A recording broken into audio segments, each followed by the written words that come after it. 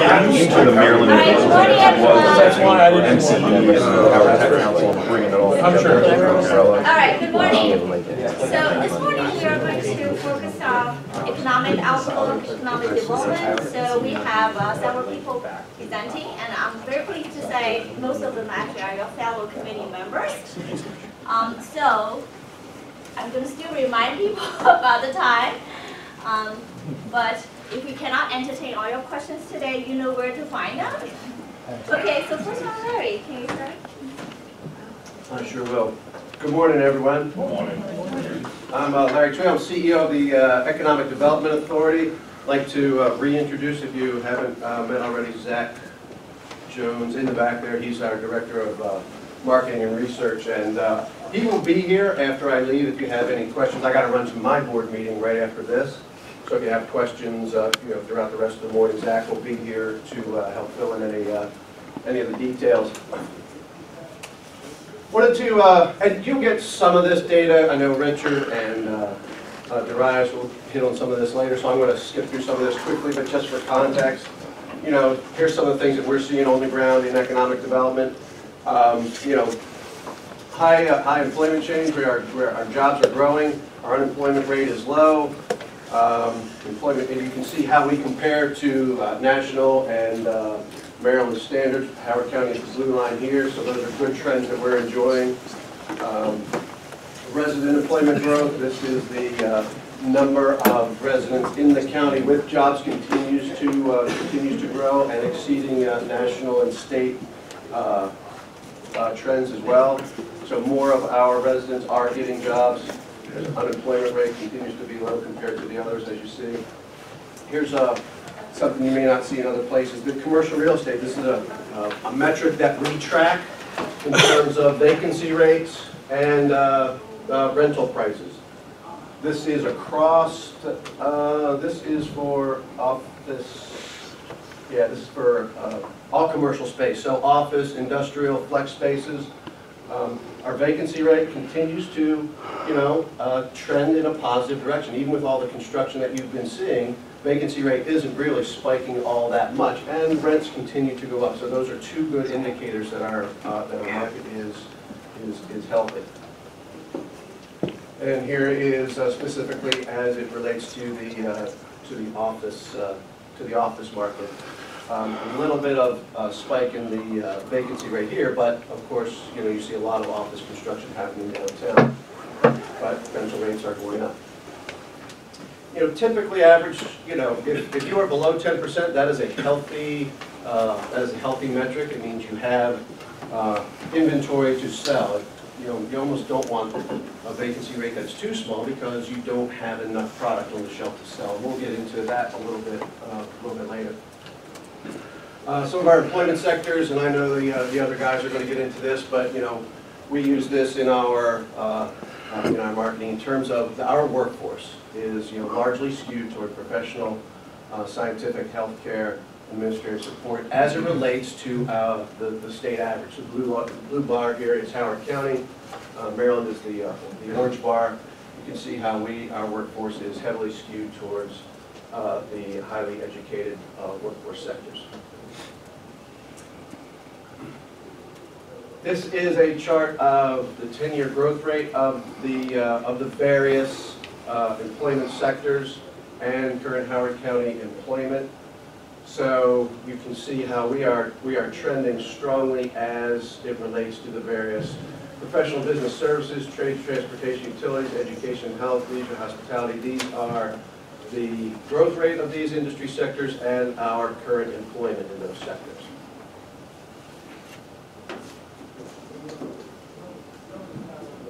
Industry outlooks, our employment compared to the projected growth rates in those various sectors.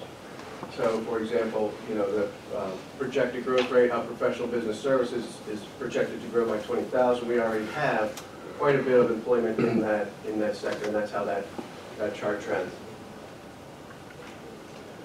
So, you folks are familiar with these kinds of accolades and achievements: best place to live, safest place in America, healthiest. These are all great accolades that we use in our marketing. One of the things I want to point out in this one is, as we look at our workforce, you know, we have some of the highest median income, but we are 9 times the average, national average in the portion of R&D jobs, 4 times the national average in computer science jobs. Those are very strong indicators of our workforce and why we see the growth rates that we do in certain industries, because we do have that kind of workforce here.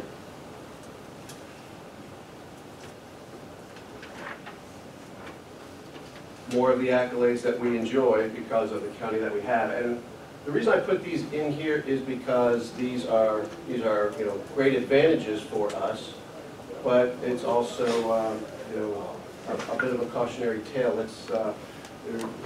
We've had a lot of investment and a lot of ability to position the county to achieve, you know, these kinds of rankings.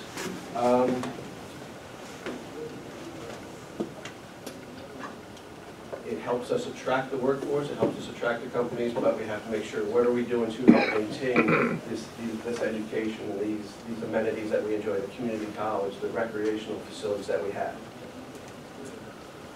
I'll come back to that point in a bit. Just to give you some context on the work that we do, we have a strategic plan. It was a 2017 effort. It began in 2018.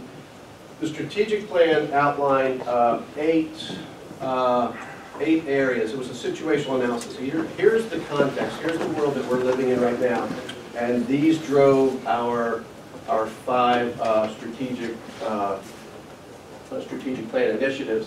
And I put these up here just to remind you, or if you're new to the group, just to tell you, what the situation analysis was and why we're pointed in the direction that we are, and I'll get to that. I'm going to run through them very quickly. Unique strengths and real threats. Basically, I said, Howard County is positioned very well with the workforce and the quality of life. However, there are, certain threats that we need to consider about that. And I'll speak to those threats in a bit.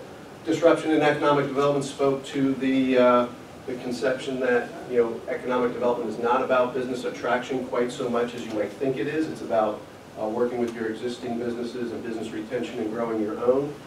Middle market being the sweet spot, speaking to small businesses is where you need to focus your attention, because that's where your job growth will come from, specifically in the 10 employee to 30 employee area. Essentially, companies with less than 50 employees will be where you see most of your job growth. Those are the companies that you can help scale more quickly and create the jobs. It also pointed out that we lacked a place that was conducive to innovation. It spoke to urban cores and as magnets for talent attraction, so that was a bit of a threat. It spoke to our transit connectivity as a weakness. It told us to think globally as an imperative, so the market, you need to be helping your companies look globally, and you need to reach globally to help attract attention to your market.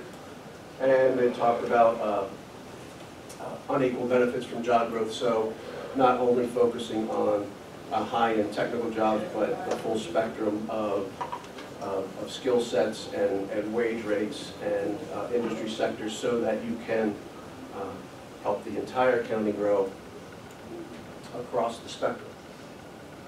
So those 8 pieces of information basically distilled down into 5 strategies that we are currently working with. We lead with robust business retention and expansion. That basically means we spend most of our effort focused on our existing businesses, helping them stay here and grow here.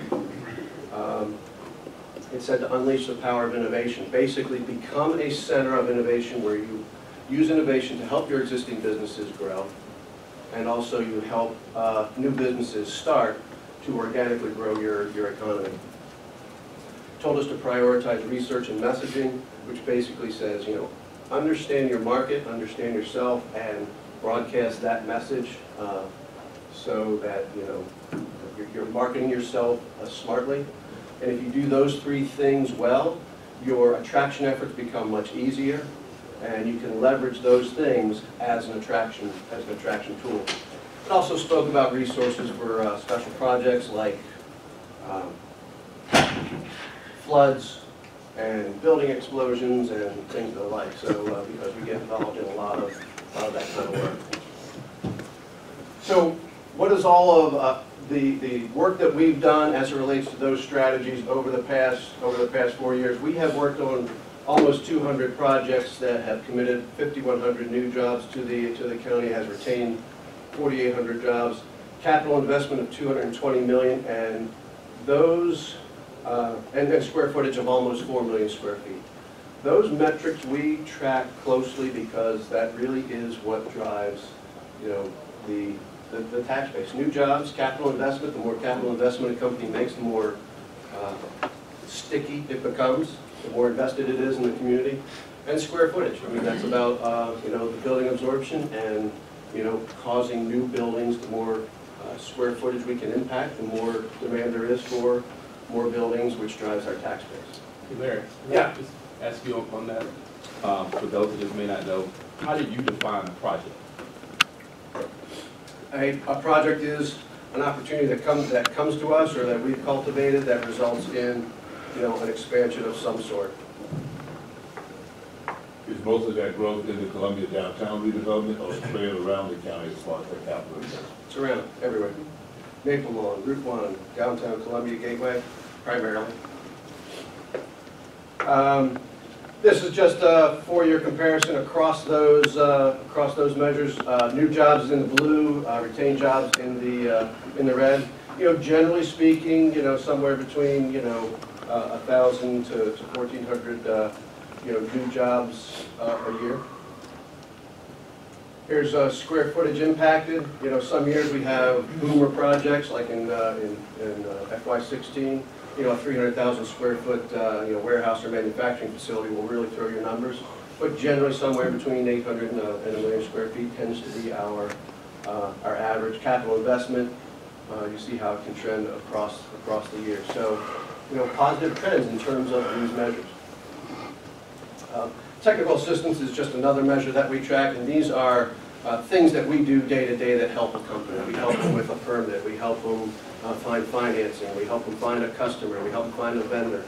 These are, you know, it's a great deal of work that the team does, which may or may not result in, you know, a new job or new square footage or a new capital investment, but it does become part of your fabric and your business climate as you're helping your local businesses. Some of you have seen this before. This is just the business size distribution.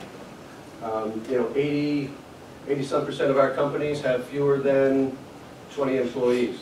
And this speaks to that middle market being our sweet spot. We focus most of our efforts, and most of our, you know, clients tend to be, you know, in the smaller businesses. Only 3% of our companies have more than 100 employees. Here's our top industry sectors as it relates to those projects that we were talking about: cyber information technology, manufacturing, retail, healthcare, ag, food services, finance. These are just the top 8. Yeah, right. Just a little bit of a visual on the types of companies that that have expanded here lately. And the reason I put this up here is just to give you an idea of the spectrum of projects that we're dealing with. It's food manufacturing, J.J. McDonald. It's cybersecurity. It is small technology companies that grow out of our incubator. It is healthcare. It is biotech. It is just a variety. Intralytics just bought a building in Gateway. It just opened this past year, for example. So those projects that we work on, basically my county budget is plus or minus $2.5 million. My entire budget is about $3.5 million. The rest of that, the balance of that money, we receive through our private investment and sponsorship, membership, and private investment. But for every dollar that the county invests in EDA, it translates into $7.59 back in revenue. So those jobs, that capital investment, and that square footage real estate assessment returns back to the county $7.59. You have any questions on that study? Dr. Klitsch is available. Let's talk about the commercial base for a quick moment. This is the commercial tax base, historically, going back to 1993, just to give you a sense of where it was, 20 plus years ago to where it is today. In recent years, 2015 to 2019, you can see how this is just the commercial portion of the tax base, how it has grown. We had a pretty good year last year between 2018 and 2019, as it relates to the marginal difference. Looking at it as it relates to the residential tax base. So our orange bar here is the commercial portion of the tax base. The blue bar is residential, orange bar is commercial, and the proportion of commercial to residential. Yeah. You tell a property tax. This is this is the real estate property tax. Yeah. So like I said, last year was was a pretty decent year. There was a lot of new construction, a lot of new things hit the real estate assessment numbers, and we're about 18.1% of the total assessment. So my job is to make that orange bar be more of that entire stack. We're trying to increase the taxable commercial base. This is a little bit of a dense slide. I'm going to walk you through it because what does that mean? How do you increase that commercial base? How do you impact that number more? And this is just sort of a little bit of a case study to give you a sense of what it means to grow that assessable base. So our entire base for 2019 was $51 billion. The commercial portion of that was 9, so that's where we come up with our 18.1%, right? If we were trying to get to 19%, we would need $9 billion more of assessable base, which, we'd have to get to $9 billion of assessable base, which is about $500 million more. So what does that mean in real terms? If you are familiar with the MedStar building downtown, right, we know that is the assessment on that building was about $50 million. So basically, to get to this number, to try and go up 1 more %, I need 9 more MedStar buildings. So just to give you a sense of what does it mean to go up or to increase that taxable base 1%. That make sense? Yeah, I mean, it kind of puts it in real terms. How do we stand as it relates to taxable base compared to some of our peer jurisdictions or nearby counties? You can see, Baltimore City's at 30%, Cecil, Frederick, closer to 20. We're at 18.1%.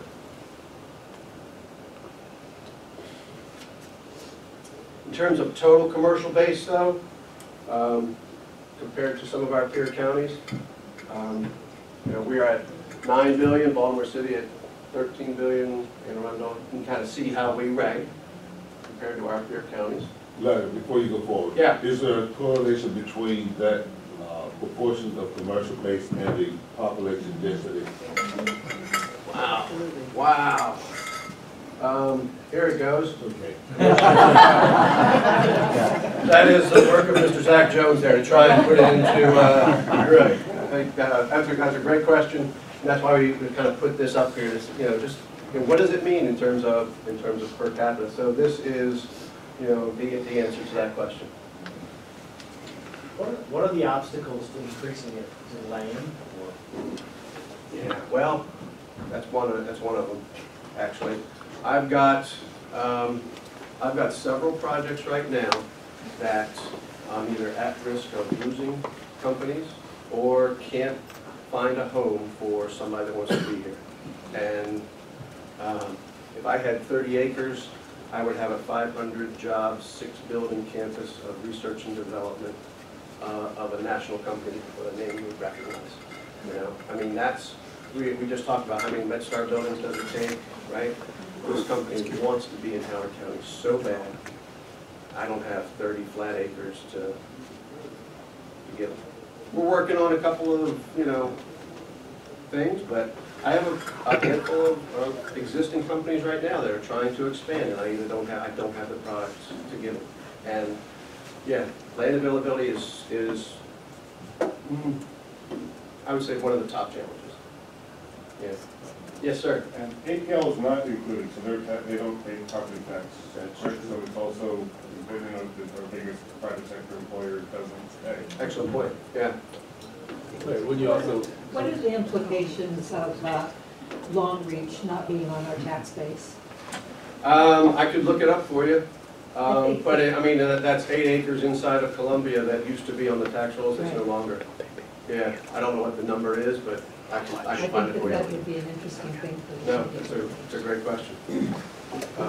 The Flyer building downtown, that's a, you know, 30,000 square foot building, 2 acres that, you know, could be. My other question is, of the top employers that are the 100 plus, are the majority of those public institutions like the hospital, the college, or do we actually, I mean, W.R. Grace, I'm sure, is, you know, these, I mean, there's some implications in terms of the income tax level, I think, if we look at those two also. I would say there's a mix. There's certainly a healthy mix, but you know, Verizon, you know, APL is a large So employer. maybe 50-50? W.R. Grace, Coastal Sunbelt. I mean, yeah, there's a healthy mix of, you know, both private and, you know, some public sectors, but you know, those, you know, I mean, yeah. So, kind of to that question, and I think Leonardo's going to talk a little bit later in the program about some of this, but you know, one of the challenges is about, you know, land availability, absolutely. Some of the other challenges, and you know, just sort of foreshadowing, my concern is legislation that, you know, either passes or doesn't pass, but the impact that it has either directly or reputationally is a concern. This was APFO. You guys know this. This body commissioned a study. We did a study prior to that, but you know, APFO tells us that there's $63 million of lost revenue to the county in the first 6 years. There was about, you know, somewhere between 5,000 to 8,000 foregone jobs as a result of APFO potentially. So that's something to think about. In terms of, you know, actual jobs that were foregone, whether it relates to construction or residential income of jobs that may not be here. Other pieces of legislation that, you know, caught our attention, frankly, CB 38 from last year would have impacted 200 acres of commercial land in the Route 1 corridor. It was, you know, it covered a much greater area because it was, you know, including residential area in Patapsco watershed. But that legislation impacted 200 commercial acres along Route 1 that would have impacted 2,000 jobs, potentially. CB 42, the impact fee, this 500% increase on commercial development. And I know Leonardo's going to talk about this. You know, that when you're a developer and you have choices about where you can do things, those things, you know, threatens me and scares them. HB 19 is the second test. The commercial construction excise tax that's pending. Those types of things, just from a reputation standpoint, Howard County, one of Howard County's greatest strengths, and I've done work in other counties across the state, one of Howard County's greatest strengths has always been it's friendly and predictable and responsive to business. And that, you're seeing the results of all that. All of those achievements that I put up here and all that job growth, that has been our stock in trade. And I'm concerned that some of this stuff is going to kill the golden goose, frankly. So we have to be careful about that. Whether, I'm not debating the merits of the legislation or not. I'm telling you what the impact of some of these things are to the market and to the folks that actually contribute to the commercial tax base and creating jobs. You can debate the issue all you want, but the implications are, so. And just to add something on the legislation, so there's also right now that would be under local legislation that at least has been introduced. I'm not sure exactly where it is and if it will go through, but State. it's state, but it's local. It's by our General Assembly delegation. And so when you talk about AFFO, there's another piece that's even being talked about where even though you may have gone through and passed the test as it relates to your roads test, the AFFO test, but then it could basically say that if by the time you get ready to ultimately break ground and what have you, that your development could actually be stopped if that school where you may have originally passed the test is now over the percentage of if you don't pass it at that moment. So as I understand it, maybe Jeff could even corroborate this or what have you, but as I understand it, it's basically 3 years typically that it may take by the time you start your process to when you actually start to break ground and develop, between just your approvals, permits, everything else. So the other piece from a predictability standpoint, you've started spending money based upon an assumption that, hey, I've passed my tests, I've gone through, only to get down the road to be told, I know you originally passed it, but the school, these things have changed. Yeah, I know you spent money and everything else, but you can't move forward. Yeah. That's just another, again, not getting into the whether you agree, disagree, what have you, but I think as Larry touched on it, from a predictability business perspective, that would just be something else that makes it much more difficult to ultimately make decisions from a business standpoint, knowing that I think I'm good, only to get down the road to be told, no, you're not. I mean, for this group, as you are trying to solve the problems that are before you in terms of spending affordability and, setting priorities on spending and, that you either have to cut costs or raise revenue, and if you're looking to the commercial base as part of that solution to help, raise revenue, I'm telling you that some of those things are going to be hurdles that to be overcome, because it's not going to help you get to increasing your tax base. That's the reality of it. Yes, sir. So I wonder if you were able to explain, AFFO passed in 2018. Even as 3 years before that, the county executive at that time said that the county was facing a deficit, about a $14 million deficit at that time. That was in the climate of the unrestrained, with low mitigation in terms of growth and, the low impact fees that started as far back as 2004 and no impact fees before that.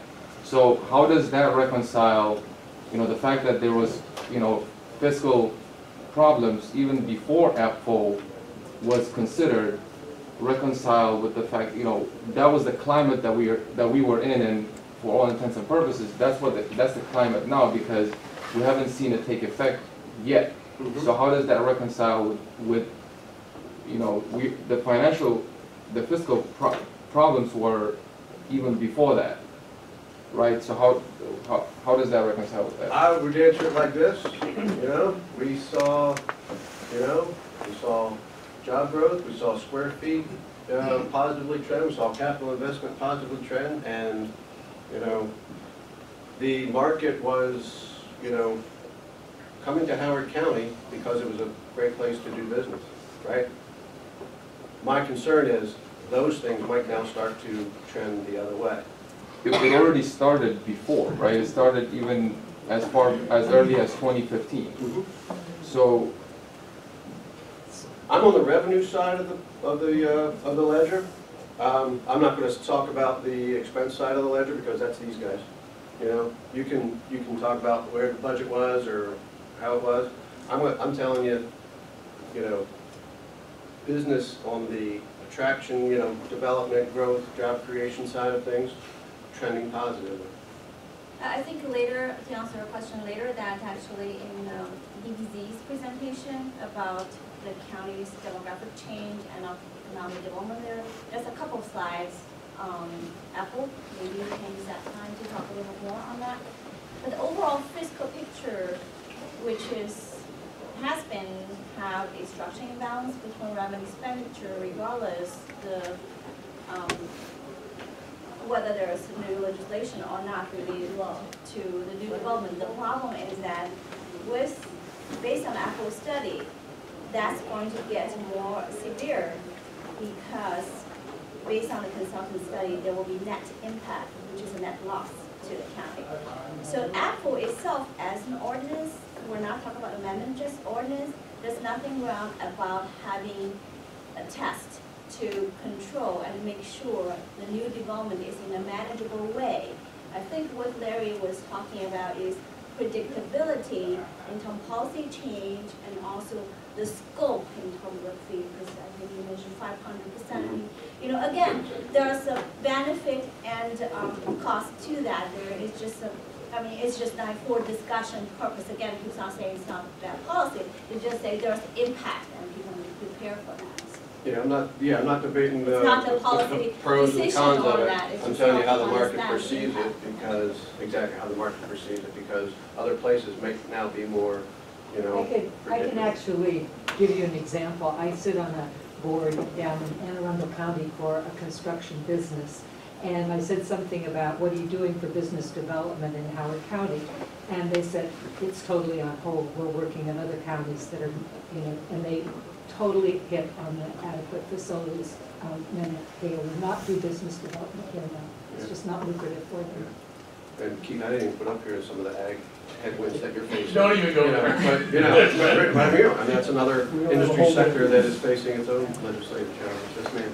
I think what we have to keep in mind is part of the challenge is what attracts people to Howard County are the schools. APCO, fine, it's a test, but the challenge that we have on the school system side is, fine, if you wait and you pause is lovely, but if we don't get capital dollars from the county and we don't have land, we can't build schools. If we don't have land, we can't build schools. More children keep coming in. I don't have seats for bottoms. So the question becomes, we become in this unending circle of doom because we obviously do not want to squeeze business out. We don't want to squeeze residential, but we have an imbalance. And the question is, I think especially for this committee, is how do we manage the imbalance that we are having in the county as a whole so that everyone moves in the direction that we want to do. And I think that is why this committee is so important, because we say a lot of stuff that's not popular, but reality is reality. So speaking about not popular stuff, I'm not sure where it is, so you know we can kick it down the road. But so, is there a sensitivity analysis? Because essentially last week Dr. Monterano talked about, you know, the law requires that, you know, whatever we spend becomes the floor, and then there's also the maintenance of effort on top of that. So even if we said we were going to freeze school spending, well, it's still going to continue to ratchet up. And it's legislative. There's no way to stop it. So then the only real option we have is to continue to increase taxes. And there has to be a point when humans say, I'm not coming here, or I'm not driving in the traffic to get here, and businesses say, I'm not coming here. And so do we have any idea of what leeway we have left for raising taxes before everybody says to hell? Because to me, the only option is to cut the school budget. And in order to do that, we have to talk to our delegation and get politicians to say the unpopular thing of, hey, we need to put in a bill that the county now has the ability to cut the school budget regardless, because we don't have the money to do it. So is there a sensitivity thing to be able to say that? Or do we not? I mean, we might not have it. Well, I mean, I think, you know, I'll just say it. I think that probably the answer would be no. And I think just reason being, I think just because of the, you know, as Christina mentioned, and because of the selling point historically, having been first and foremost education, schools, I mean, even if you look at, and it's not, I think, in this presentation, but even, I forgot who was one we saw the other day with Leadership Howard County, when you also break down also the education level attainments and so forth for just the Howard County population and residency, obviously, when you look at the number of people with 4-year and postgraduate degrees, et cetera, I mean, we reflect the fact that we value education.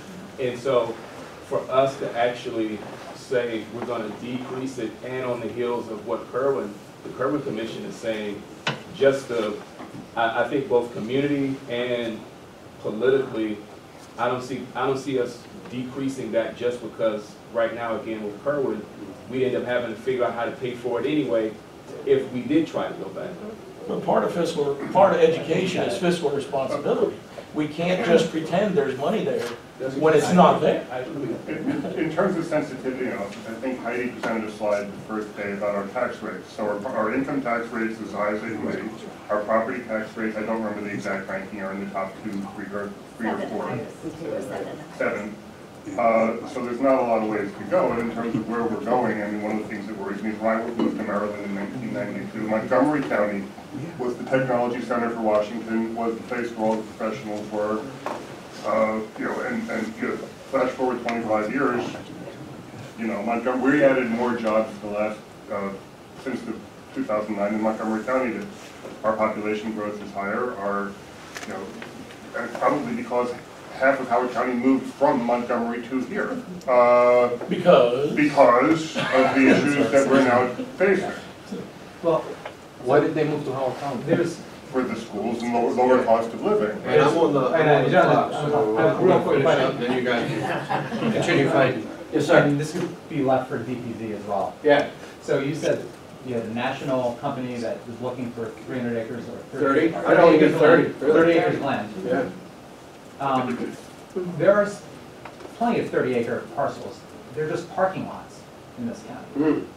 What, and maybe DPZ can answer this better, we overpark this county. If you fly over from BWI and you pass over Howard County, it's acres of asphalt with nothing on it, not creating any tax revenue, not creating any jobs, not creating any housing, not creating any use, but polluting the Chesapeake possibly. Do you guys work with DPZ and with the council as we're heading into zoning to do something about the over-parking, the over-asphalt of a lot of our commercial development? And do you work with DPZ on assembling parcels along Route 1? Because I know the Route 1 corridor's problem is that there are 20,000 landowners with quarter-acre parcels that have a hubcap shop. How does that process work? I mean, we have the land, it's just poorly used. And a lot of that's, legacy. It's, legacy. Route 1 is, suffering from 50 years of legacy, development prior to, zoning and things like that. So kind of is what it is. We're trying to figure out what does Route 1 look like. What are the things that could make Route 1 better to help assemble parcels? I mean, in terms of government, what are the control dials you have? You have cash to buy parcels and assemble them. Well, that's probably not really a great option because there's not a lot of cash. You have zoning that will allow certain things to happen, and you have tax, policy, right? So through certain tax policies, tax credits, and/or zoning that allows certain densities or certain things to happen, you have to basically you have those two controls, right? You have to close the gap between what somebody thinks their quarter-acre parcel is worth, and frequently it's $1 million, and the market thinks it's worth, $200,000. With those two controls, you have to do something to close that gap, either through tax policy or what I can do with it once it's zoned the right way.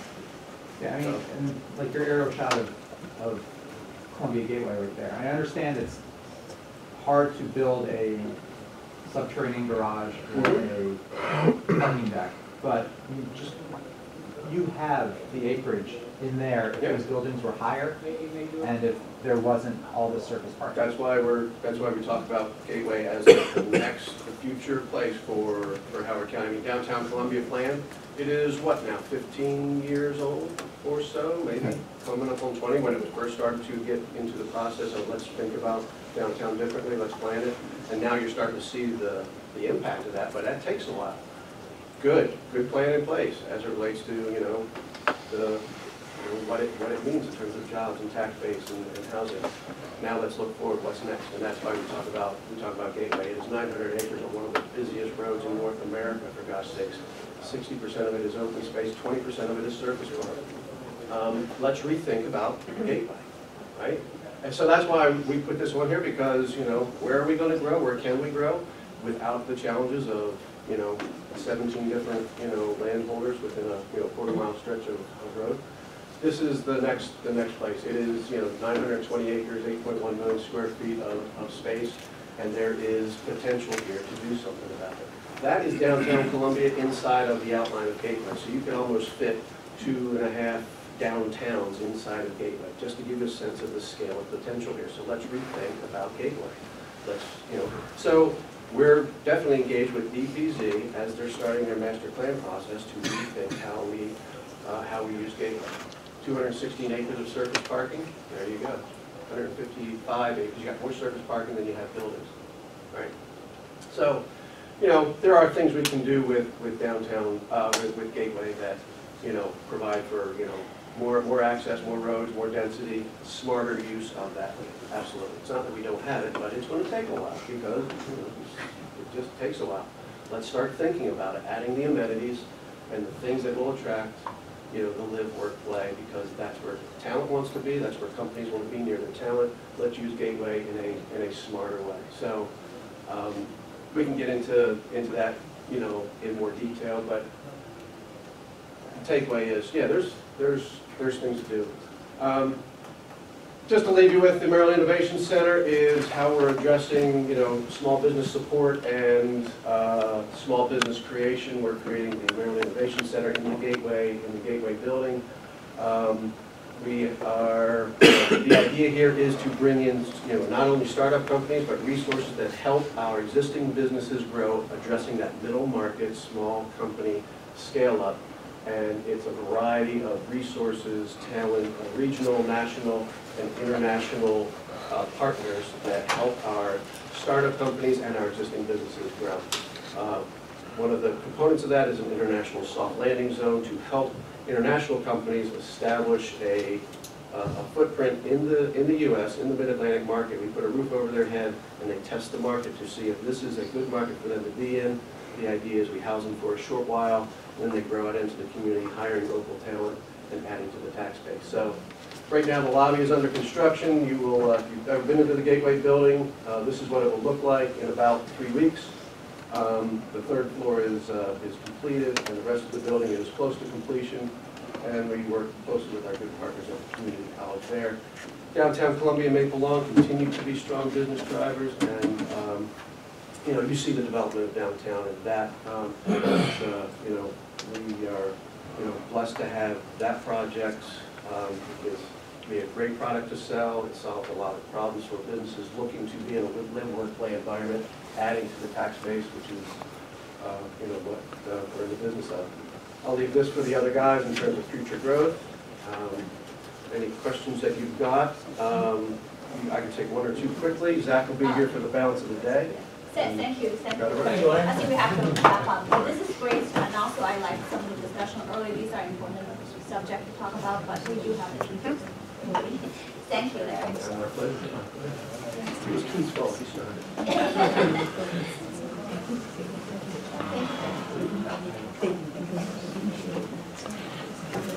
Thank you. Well, good morning. I'm honored to be up here presenting to economists for forecasts, so I think we'll solve the problem today. So I'm talking about the national economy going down to the state economy a little bit. This is really about an hour presentation. I'm going to condense down to 20 minutes, so I'll be skipping through a lot of slides, but you have the slide deck available to you. We want to kind of talk a little bit about sort of the national sort of picture a little bit at a broad level. So number one is, I would argue that the one thing that's certain about the national economy is uncertainty. In terms of legislation uncertainty, really sort of happening, we have, a divided House and Senate. We have a policy by tweet president is good or bad, however you want to take it, but it does create a lot of uncertainty in the markets, and uncertainty is not a strong asset for businesses to work with. They want to know certainty. As Larry pointed out, certainty is critical to be able to make long-term decisions. And so we're seeing firms sitting a little bit on the outside, not putting in their accumulated capital from the recent tax cut back into the market. Firms are also struggling with labor shortages in terms of demographics. We're not growing as fast as we once did in the 60s and 70s. We're slowing down our labor growth. Birth rates are now fairly low. So that's a concern, as we won't have as many future workers coming in. We're seeing that more and more, especially in some industries where there are openings that remain open for years. In spite of the low unemployment rate, we're still seeing sort of wage growth moderate, not very strong. But we're also seeing a very lower labor force participation rate, which is loss of about 5 million workers in the overall economy. So I'm just going to give you some highlights. So this is the last 5 recoveries since World War II historically. We're about 124 months into a recovery, maybe more 125. One of the longest recovery we've had. But you'll notice in 1960, our growth rate of GDP was about almost 5%. We're down to about 2.2%. Driving that is basically how the world economy looks. And so in 1960, 15 years after World War II, we were really the only economy available. So when we had a recession, we recovered, all that economic activity took place here. We built more cars, built the tires in one of the cars, built the windshield wipers in one of the cars. We made the radios, made the TVs, all that stuff we built. We also were growing fairly fast. This is the baby boom generation kind of coming into their fruition. And as we kind of move forward toward historically, we kind of see that basically that growth rate, each subsequent year, each subsequent recovery has sort of been less and less, landing in 2009 most recent recovery. Driving some of that is demographic growth. So we're not growing the labor force as much, which basically means again we're not able to fill those jobs and grow those jobs. And I'll point out a slide that shows sort of net new jobs created. Or also the fact is that much of the growth that comes from a recovery now is dissipated. So half of the imported goods coming into the U.S. are intermediate goods. So when you buy a Chevy Silverado, it is less domestic content than, say, a Toyota Corolla. Part of that is because basically GM is sourcing some of its tires, other things to outside countries, bringing them all in. We have a sort of a worldwide supply chain for many of our goods and services. So whenever there's a change in policy, a tariff, that impacts those producers rather dramatically. So GDP, good growth, not the 3% growth as predicted that needs to pay back the tax cuts, but generally we've had solid, steady growth, for the last 124 months, which has been good. Our GDP, we're a nation of see it, want it, buy it. 70% of our economic activity is driven by consumer decisions. So when we organize holidays around shopping, so Black Friday is a very, very popular holiday. We have hotel packages that you can stay and shop. But generally speaking, 3.2% consumers feel pretty good about their wallet. They want to go out and spend money, which is solid. As long as consumers are fairly happy, we're good. Private investment, again, anything is used to provide or produce goods or services. It falls under this. Also housing. This has been kind of declining, which is a little bit of concern. Some of this is inventory replenishment, but also investment in new factories has sort of been a bit down last several quarters. Government spending is up in spite of the fact that we aren't in a major conflict or in a major recession. Some of this might be driven by a little bit of pre-census 2020 hiring, but generally speaking, we are increasing. This does sort of bode well. Our deficit this year is almost approaching $1 trillion, a rather significant number.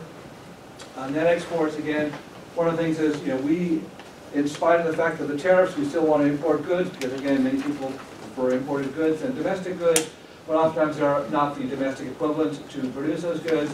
We're almost $1 trillion trade deficit, a lot higher than it was during the recession. Unemployment has gone down. We're about 3.5%, historically one of the lowest levels of unemployment. Challenge has been we are not seeing the same wage growth that we would expect to see with such a low unemployment rate. One of the things that's also occurring is pre-recession labor force participation rate, which is basically the labor force, which is those unemployed, and unemployed is defined as people actively looking for work, plus employed, divided by the population 16 to 64, gives us the labor force participation rate. Pre-recession, that was about 66%. Post-recession, that's been about 63, 64%. That translates to about 5 million missing workers in the economy that aren't accounted for, that basically have stepped out of the labor force, which is sort of a cause for concern. The other good news is during the recession, we had a high underemployment rate, which is the number shown in the bars in yellow, almost 18%. These are individuals who want to work full-time but are working part-time, individuals who are marginally attached to the labor market. Generally speaking, that number has come down to about 8%, which is a good sign. But generally speaking, we are concerned about the participation rate. Go ahead. One quick question, it's the 5 million lost workers. Yes. They're in your basement playing Call of Duty now. That's actually my question. Is it early retirement people? It could be across the spectrum. It could be everything from individuals. So in the Midwest, we're seeing a lot of individuals who can't get into the labor market because they can't pass a drug test. And heavy manufacturing requires being able to pass the drug test. Opioid crisis has been critical. Individuals retiring early, they never got back into the labor market after the recession. That recession hit hard individuals, white males, 50 plus, in construction, finance, were really hard hit and hard to recover. And then college students who graduated in 2008 probably didn't get into the best job market, and probably lifetime earnings for those individuals who graduated 2008, 2009, probably about close to about $100,000 to $200,000 less than students who graduated a couple of years later. But they could also be in your basement coming back. Boomerang. Now the good news is there are more jobs than there are unemployed individuals.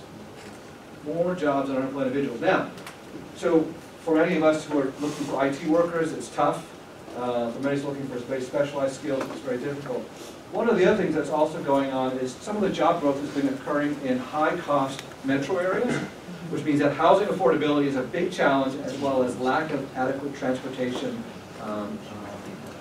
for individuals. So individuals, are able to work, but they can't afford to live in the work, or if they're living in the area, they have to drive an hour to get to the job, because usually they're entry-level jobs. So the challenge has been we have a mismatch in geography, oftentimes jobs and people, and some of that mismatch is being driven by the fact that the high housing costs are driving people out. So the Bay Area is a perfect example.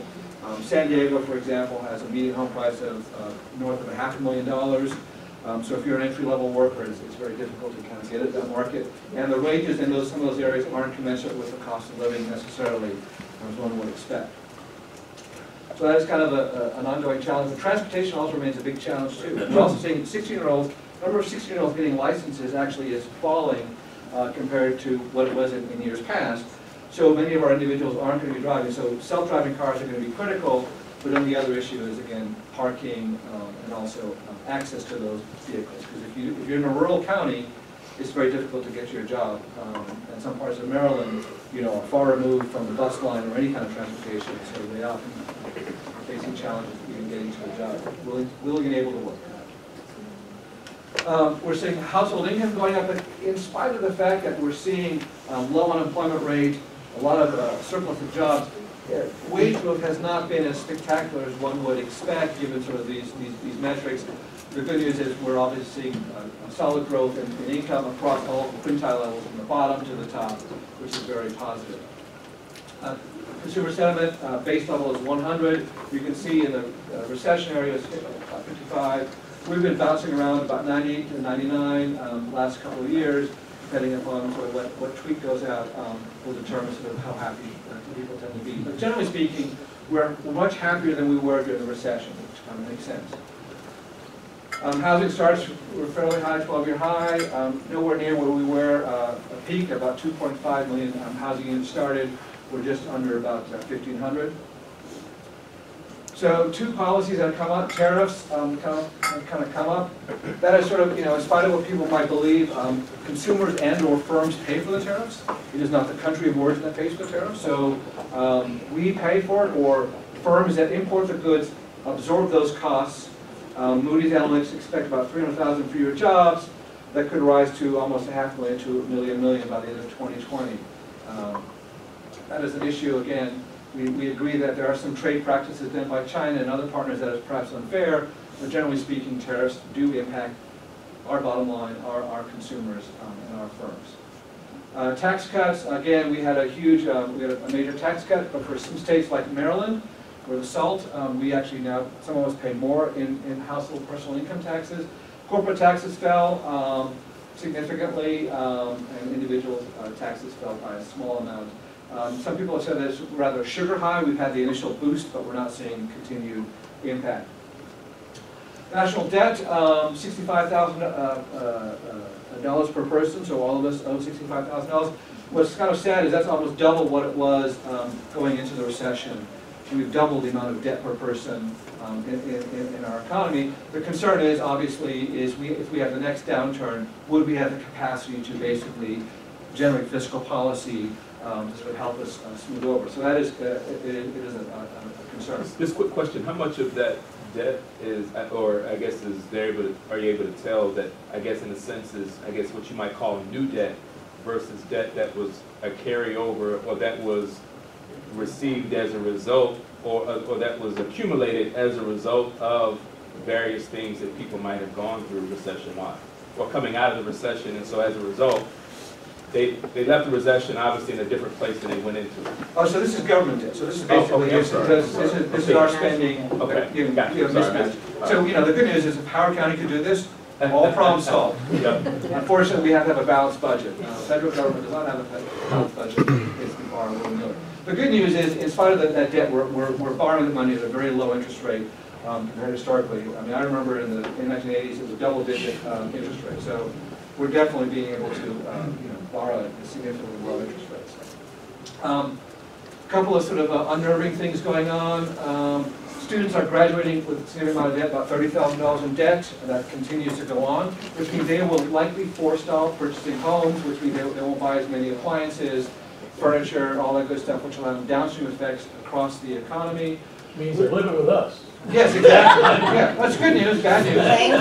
We're also seeing more automobile loans being underwater than they were before. So before the recession, about 20% of automobiles were considered to be underwater. So that is to say, you come in, you buy a car, then you trade it in, but you really owe more on the car than it was worth, and you just carry that loan forward. We're seeing more and more of that. It went up from about, as I said, 20% pre-recession, now it's almost 33%. So people are carrying a lot more debt, and also it's longer term, because basically they're trying to fit the monthly income to fit their monthly payment to fit their income needs. So we're seeing loans go from 5 to now 8 years plus in terms of borrowing. The stock market has been rather volatile. We've seen a lot of noise, and sort of look and maybe I know some we've done some analysis of sort of day of tweet and sort of what has happened to the stock market. These are absolute changes, and you can sort of see that we're having these big swings. Most recently, and compared to historically, we've not had as many wide swings as recently. Manufacturing has entered into a recession. Sort of the supply manufacturing supply index is sort of below 50, which is considered to be sort of a slowdown.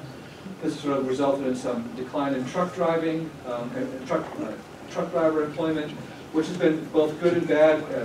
Good in the sense that it's been difficult to attract CDL drivers. Bad in the sense that this sort of is not a good trend we want to continue. Germany, one of the largest economies in the EE, it's sort of on a great recession. Interest rates in Europe tend to be negative. Maryland, we tend to have good solid growth, 1% annual growth. I was convinced we were going to have negative job growth this year, but most recent data shows us the last 4 or 5 months we have increased jobs to 31,000. So Maryland's job total over 2019 was about 31,000, about 1% growth in jobs. Unemployment is in line with U.S. average. Government is a big portion of our GDP, about 19%, compared to nationally 11%, compared to our neighbor Virginia about 17%. You can see where employment is, and this is all past government, state, local, and federal. You can also see where ads, beds, and meds. You can sort of see in healthcare, professional scientific services, accommodations, and food services. Administrative support, waste management, and remediation. This is not the Sopranos area. This is a lot of his temp workers are captured in that field as well. 40% of job openings in Maryland are in two fields: computer and mathematical occupations and healthcare. These are critical. Again, part of this is driven by demographics. We're getting older. And the other thing is driven by technology. We're getting dumber. So basically, our devices are getting smarter. We're just getting dumber. As a result, basically, we have a lot more challenges with it. So typically speaking, these are openings that need to be filled and are continue to be open. And this is, as long as I've been looking at this, has been a rather large number. So forecasting, my forte. So we're looking at, maybe I'll add a little one over here, but we're looking at about a 1% growth overall in Maryland. So these are sort of by region: 89,000 jobs Central Maryland, 67,000 in the suburban Washington area, 12,000 Eastern Shore, 8,000, 7,000. These are all jobs. So these are jobs that are due to retirements, people leaving, as well as net new jobs. If I just look at new jobs created, the number goes down rather dramatically. This is our forecast, 32,000 for 2020, 8 exactly in 2021, not 9. Not, so I have my comments. Really, seriously? Yes, 8. Okay. I will sell the straight face, and then minus 37. So we're probably looking at about a 10,000 job per year, about 0.3% job growth overall on average. Much of it's going to be weighted probably towards the 2020, but it's again declining. We may lose 9, or we may gain 9. I'm not 100% sure. These are where the sectors we believe, again, people are getting older, dumber in terms of their devices, so these are top growth areas per year. Occupations, personal care and services, food prep, we want to be fed, and then computer and mathematical again. And these are by occupation, so these are the major occupational groups. And this is by zone, and the zone refers to basically, little or no preparation, so you have a pulse, you show up to the job. Here you have a doctorate, or an MD, or a JD, or a CPA, and you can sort of see much of the job growth in Maryland is skewed towards the more educated occupations. And these could also include certification, industry certification. So, again, as we grow more into the IT field, we expect to see more individuals getting more industry certification, so that it's a badge rather than perhaps a degree, because again, those certifications validate the KSAs that are needed in those particular fields, and it's very important. So I think that is it. Thank you. Dr. Rowney, one quick question. I think the forecast shows a slowdown and then a drop in job growth. So this one, so we anticipate, so one of the things is and we're seeing a lot of economists, and I'll be honest, I'm like a weather forecaster. I could be right. I could be wrong, but you could be right. But generally speaking, we've had seen such long legs in this recovery. We're also facing a couple of headwinds. Number one is sort of the international field. So we've seen the coronavirus come about. The last one with the SARS virus, about a $40 billion impact worldwide. About 900 people died. Thus far, China's had 1,000 people die. So we expect that to kind of be a bit of a headwind. We've seen sort of Middle East, sort of the pop-up, oil prices have been kind of popping up. Again, those can be black swan events that can occur. We're seeing challenges with getting enough labor force. So workforce shortages mean that basically firms can't grow. They can't grow, they can't, we're not seeing economic activity. So that is driving it. We're seeing basically some of the situations, especially here in Maryland, we're seeing basically the federal government being sort of pushed out into the broader community. So the USDA Research Center was not pushing in Kansas City. Again, part of this is also as the federal government gets some sort of downside, we're seeing sort of slower employment in those particular areas. Not many people are signing up to work in the federal government as once before, especially if it's not going to be located in other areas outside of Washington, D.C. So kind of a lot of things are kind of going on. Now the good news is I probably won't be in the committee in 2022, maybe not, so you can't hold me accountable. Just kidding. That's forecaster's job, That's right? forecaster's That's job. Anyways, thank you very much. Thank you so much. Yeah. Dr. Clinch?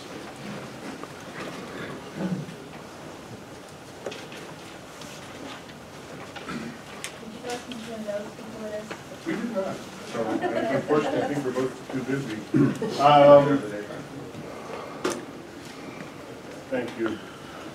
All right, so I'm going to breeze over the first two parts because I think Bryce covered them, really well. I'm just going to hit some high points. Then I'll focus really on the Howard County economy and my personal income forecast, which Holly uses. The big issue that I really want to talk about from the national recovery standpoint is predicting when the recession is. So as Darius said, you can't hold us accountable. We've been saying it's going to come for a while. I've been on the committee for 10 years, and nobody's holding me accountable yet, Darius, so you're pretty lucky. The issue is the risk of recession, because that's what's going to drive our fiscal situation in the county. Because if you understand the county, you have to understand the nation, you have to understand the state. Those are what, to a large extent, drive what's going to happen in the county. So, extensions don't die of old age, as Jenny Yellen said, but this one's getting pretty old, long in the tooth here. So the issue is, what's the risk of recession? So Moody's puts it at 10% now, which is down from what I presented last year from 17%. But for the next 6 months, but we talked, I'm going to get to the point. That's why I put the but here, right here. But different financial models to look at other things other than some of these other things have predicted the probability of recession as high as 62% in the coming year. So this is different methods that have used financial measures are saying it's much more probable than traditional economic measures. So all I'm pointing out here is that we have a risk of a recession. I've been saying it for 2 years. I'm going to be right in the next 2 years. Why can it keep going? So why can there be some source of optimism? Darius pointed out, 5 million workers. So there are not attached right now. So bringing them back in, inflation is low, so there's no reason for us to engineer a recession. But as Darius also said, lots of the fiscal stimulus is winding down, trade wars, global economic uncertainty. So again, the issue is the recession's coming. We do need to plan for it. I don't think it's necessarily going to come this year. It's going to hit in the next 2 years, as Darius's numbers say. Let's skip over this. The Maryland outlook, again, I agree. The real issue for Maryland, in its role in the national economy, is we're driven by federal employment. We have a real business climate problem in Maryland. We'll be releasing the Maryland Business Climate Survey pretty soon. Businesses have a better view of Maryland's business climate, but they do complain about taxes, regulations, and workforce availability. One of the key issues in Maryland right now from that survey is just over half of businesses, about 30% of businesses are adding jobs in the last year, and half of all businesses can't find the workers they need. So it's not only it's these replacement workers that Darius talked about as well. So the real issue for Maryland is and really the county, is how do we redeploy our economic assets to focus more on private sector growth and federal growth, which is, as Darius said, at risk. So that's my state and national. Darius covered it, but I'll answer any questions if you think I differed from him. No questions here? I'm going to try to go fast so we can talk about it. For my Howard County outlook, I'm going to talk about the same stuff I talked about last year. What are the county sources of revenue? Really, two sources of revenue: property taxes and income taxes account for between 70% of all funding and 89% of general fund revenues. So what drives property taxes and income taxes here in the county? Population growth, economic growth, like Larry talked about, the jobs coming into the county, and then the real estate market, which drives, is impacted by population growth, which then drives property taxes. So these are the real key things we really have to think about at a county. So population growth, one of the issues we have in Howard County is adapting to this. When you look at how the county is doing relative to the nation and Maryland, we're growing much more rapidly in terms of population. We are we're the fastest growing jurisdiction in terms of the percentage change in population in Maryland, and we're the fourth largest in terms of the gross numbers of people, compared to the other counties here in Maryland, all of whom have much larger population bases. Montgomery County is about 3 to 4 times the size of population as Howard County, but we added about half as many people as they have in the last 10 years. How much of that is within Maryland? People from Baltimore City and Montgomery County? Got a slide. All right. All right. Domestic and international migration is what's driving growth here. So these are the components of population change. This is Howard County. So we added about 36,000. This is a different source, so it's a little different than the other numbers. About half of that, or about 40% of it, comes from the natural increase in population. The rest comes from migration, people moving into the county from internationally and domestic. So, and Howard County experienced the highest level of domestic in-migration. So we're attracting the most people in the state of Maryland from other places within the United States. When you look at so again, a lot of that is, and those are people coming from other parts of Maryland, tremendously. So when you look at the IRS migration, what you have here is the total number of people moving in, total number of people moving out, the net change. So we're getting a net change of households every year, and that's all coming from in-state migration. If more people move out of Maryland, from Howard County move out of Maryland than move into Howard County from outside of Maryland, it's all domestic, and they're all coming from Prince George's, Montgomery, Baltimore County. Not all of them, but most of them. Did I get your question? Nailed it. Nailed it. There we go. One of the key issues here in these migration patterns, however, is that the households moving into the county have lower income than the households moving out. That's pretty common. People retiring at their older age have higher incomes than the people moving out, starting their households, especially in Howard County, with people trying to attract. So the people replacing the people moving out have lower incomes, which again has an impact on tax revenues. One of the great things about our population growth, as Larry talked about, is that we are attracting a great residential base, a great workforce base. So we have a high household income. It's 11th highest in the nation. Zach used a different source. His was 9. One of the cautionary things here is we used to have the second highest median household income in the nation, so we've fallen. We have a higher labor force participation rate at 71% compared to Maryland at 68%. Both of those are substantially above the national average. We have among the most educated workers. I think, Zach, you said it was the 6th in the country? I believe it depends on 4th. Higher education. Yeah, bachelor's, I believe, is 4th. 4th. And professional degree, I believe, is 7th. Okay, I was close, right between them. In terms of educated, we have 62% of workers in Howard County have a bachelor's or above, compared to 40% in Maryland. 31% of them have graduate degrees. So the people coming into this county are highly educated, and they work in professional occupations. 60% of workers are employed in management business, the professional services, professional occupations. And why is that? Because we serve 2 labor markets. Lots of people live and find jobs here because we have an expanding portion of people working in the county, but people predominantly move here because we're close to 2 major markets, Baltimore and Washington. So we're really in that sweet spot by attracting a great workforce. And I'm sorry I'm going fast. I know Holly wants me to get done. So, population growth is driving workforce. One of the good news here is, again, our Howard County is blue. This is the labor force growth rate. And Maryland is blue, Howard County is orange. We're growing much more rapidly. What is good news, Holly and I talked about this yesterday, is the Howard County labor force expanded by 2% last year, number of employed residents by 2.3%, compared to very slow growth in 2018. The best I can figure out is people were very uncertain in 2018 about the path of federal spending, the path of the economy, so they didn't hire as many people. So again, we've returned to the traditional level of 2% growth in workers and employed residents. All right, so kind of questions about population growth? I do have one question. I'm not sure if this is a metric that you'll actually do. You made the If point, not, I'll make it up. Okay. You made the point earlier about the transition of people coming into the county. You can tell that there's a decline in the income level associated with those. Is there any kind of metric that actually also correlated, shows what the cost or services that those people coming in need on an average type basis? The county does track that in our APCO study. We kind of talked about that. I don't have all those slides up and ready. But I mean, it's tied to land use. So I think Jeff might be talking a little bit about that. Yeah, I'll cover a little bit on the fiscal. Jeff's going to cover a little bit of that, so I'm going to move on if that's okay. The drop from 2 to 11 in per capita income, is that because the 9 jurisdictions that were between us and those 2 spots became wealthier, or we did not grow as fast, or we actually lost income? I mean, when we did it last year we lost income. For some reason our estimated median household income fell. I don't have a good explanation for why that happened.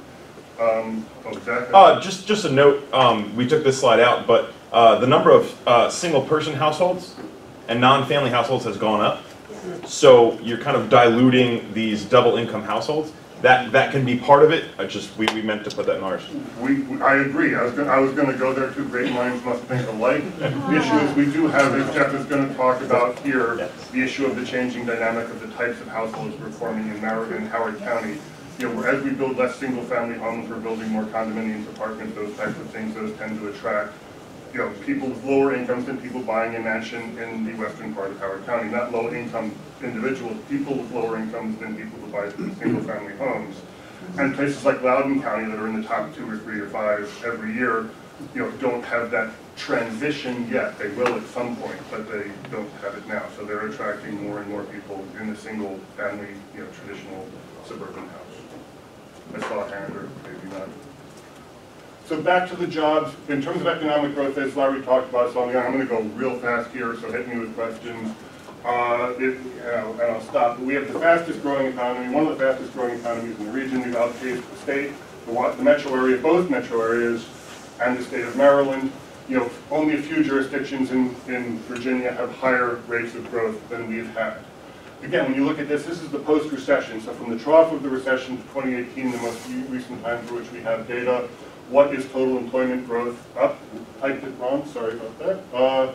We added the second highest number of jobs, highest percentage change in jobs. And again, I talked about this. We added more jobs than Montgomery County since the trough of the recession. And they have an economic basis in terms of employment about 3 times large. So again, we are attracting businesses into the county for a variety of reasons, you know, location, cost, those types of things. Now, in terms of the county, one of the things going forward that I'll go into over real fast, because Larry talked about it a good bit, is we have a diverse and strong employment base. As I said, we've outpaced the state and peer regions in growth since 2009. We have an expanding base of specialized employment across diverse sectors.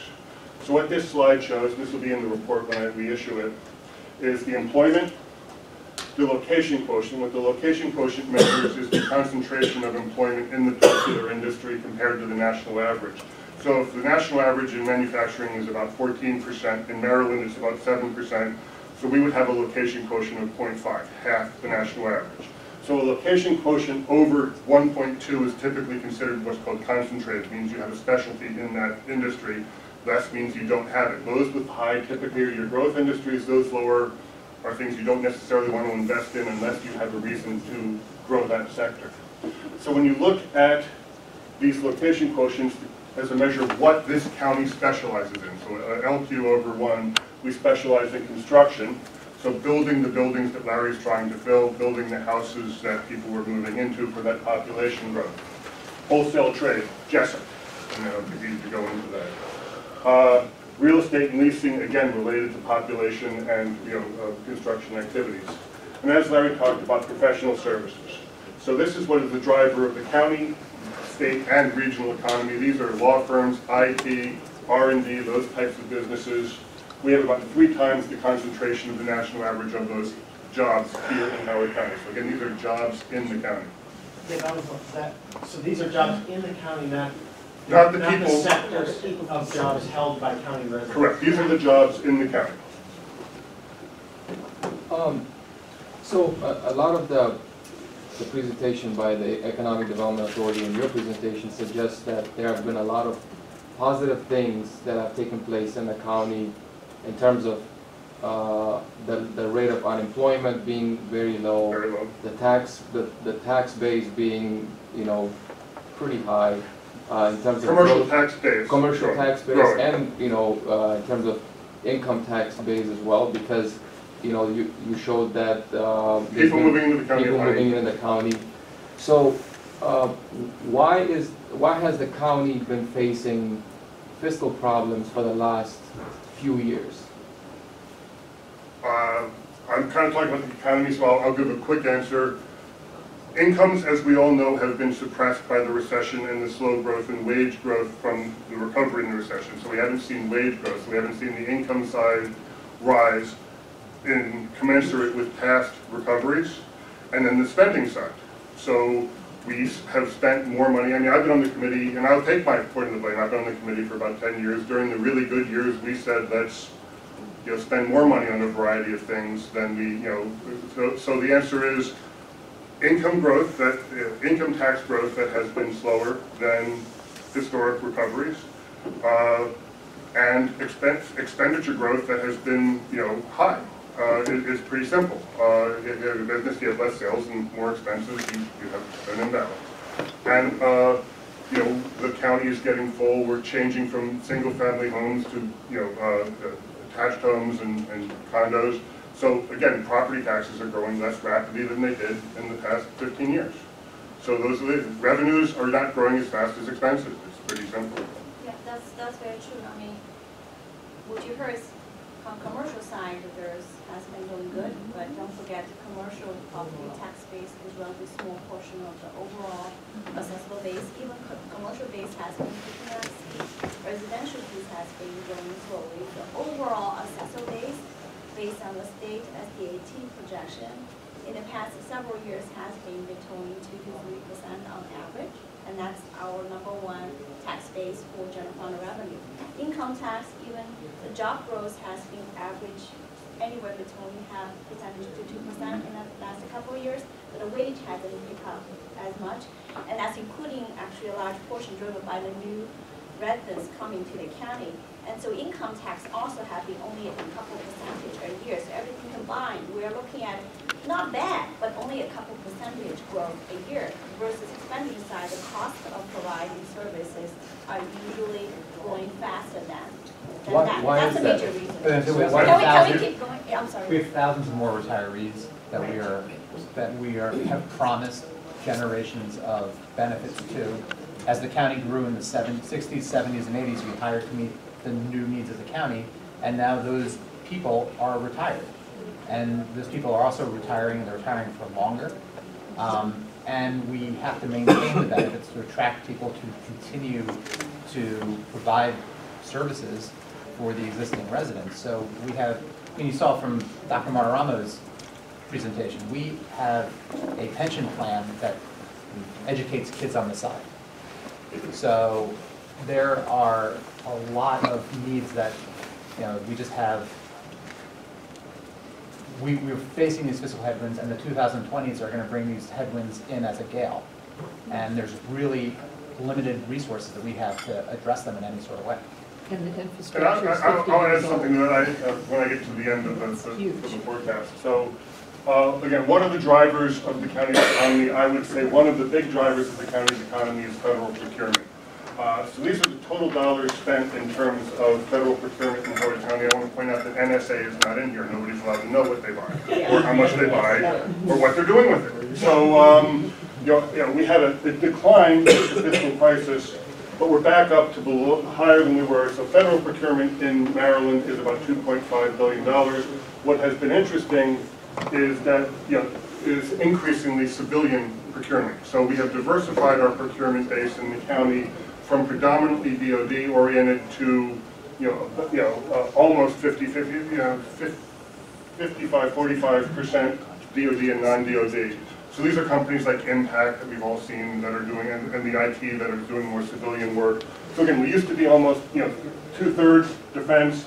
We're now about 55% defense, and God forbid we get another war. Hopefully that stays flat and we grow. And again, NSA is not in here, so these numbers are probably down by possibly as much as 10%.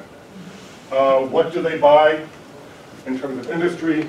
It is professional services. So why is our professional services growing so much?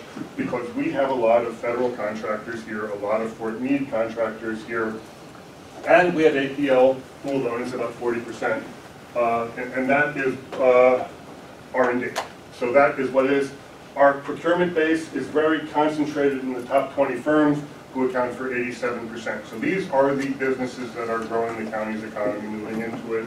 We also had a lot of growth. I got sidetracked in terms of corporate headquarters here again.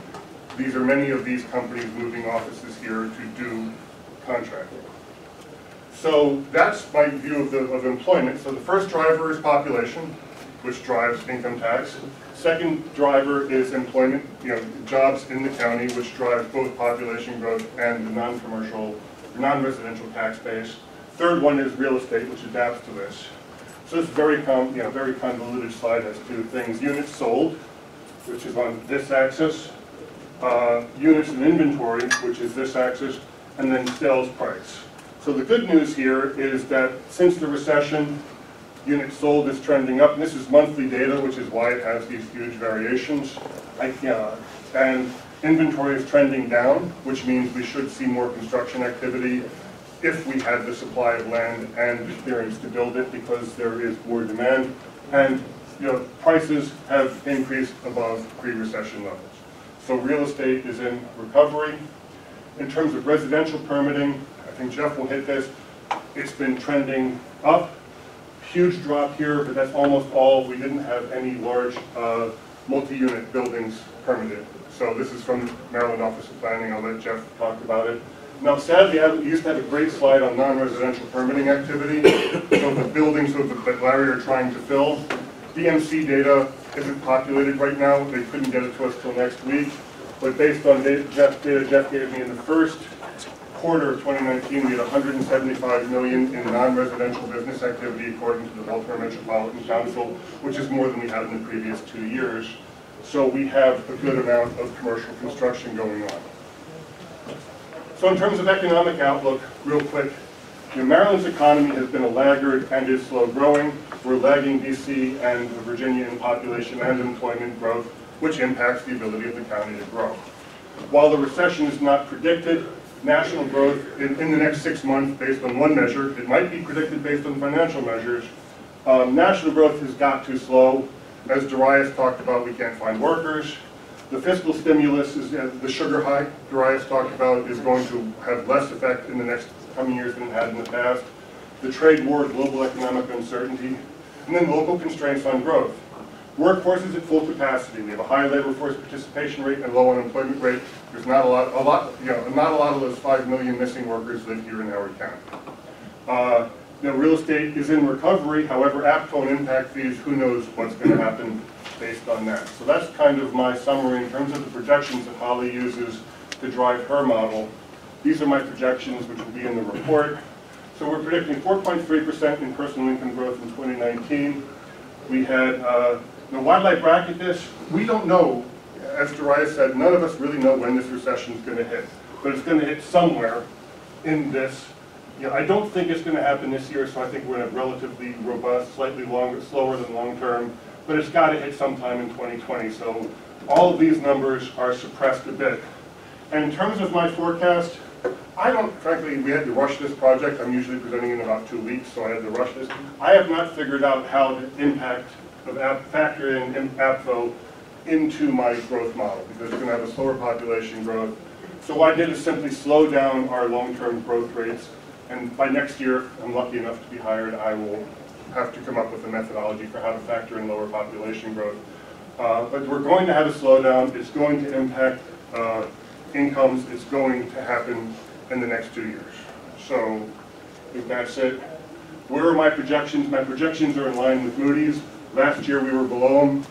Last year I think I was a little bit too conservative. I projected growth of about 3.7%.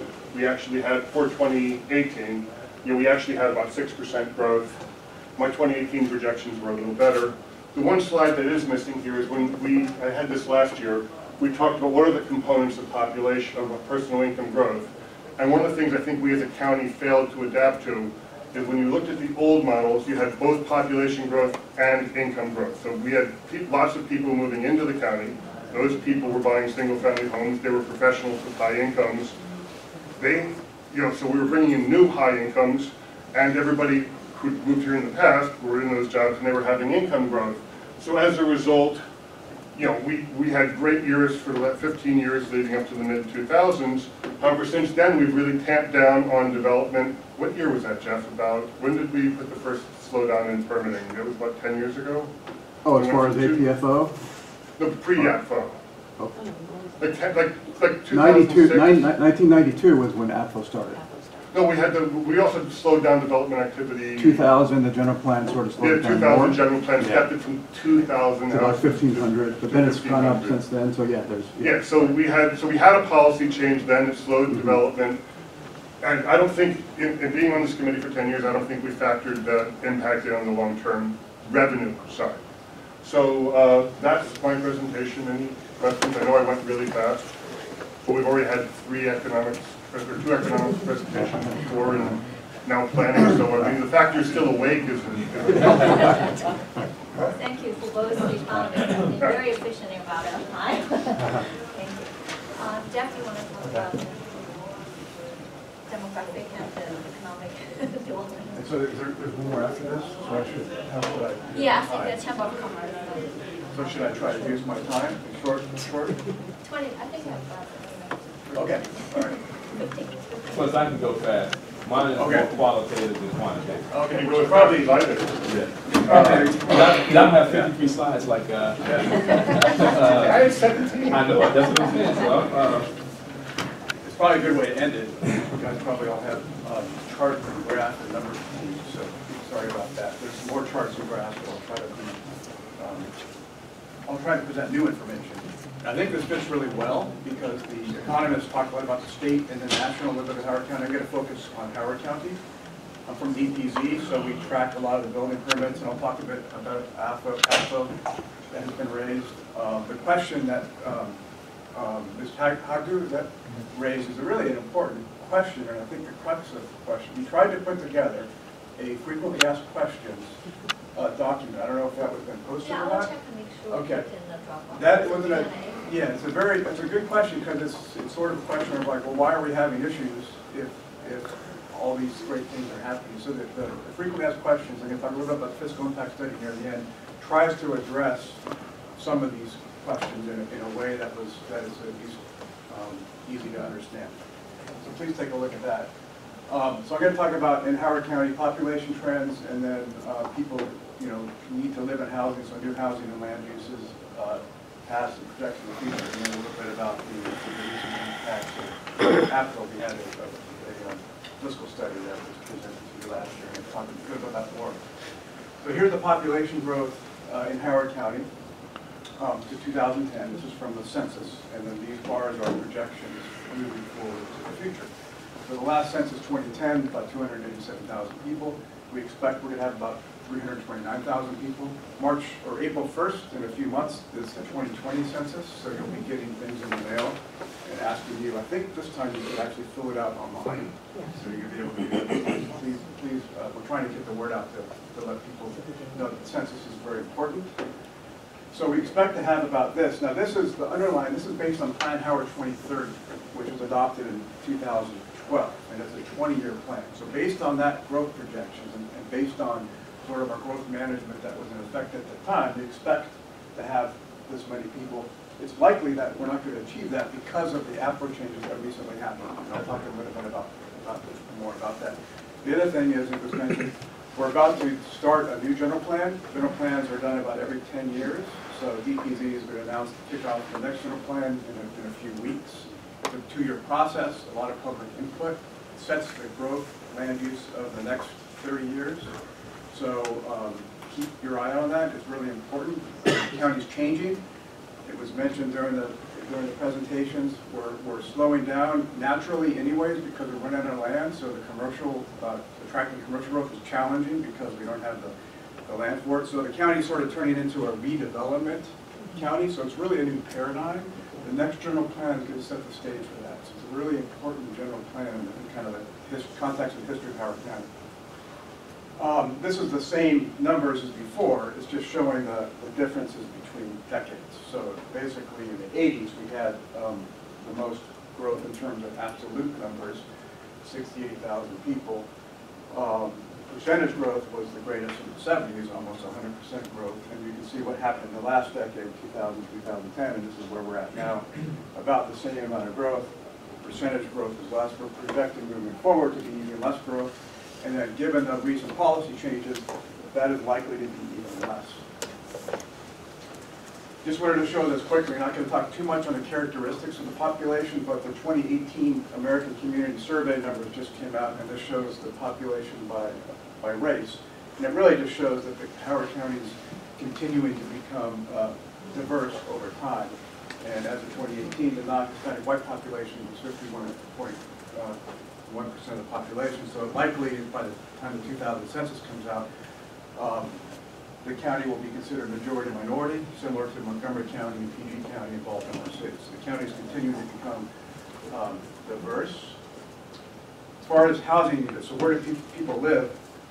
Well, this is a history of building permits from 2001 to 2019. And in the 2000s, averaged about 1,500 building permits per year. And then it's a little higher in the last decade, primarily because of the adoption of the Downtown Columbia Plan, which took place in 2010. So we're redeveloping Downtown Columbia and that's adding the units. That's why you kind of see these spikes when apartment units come forward.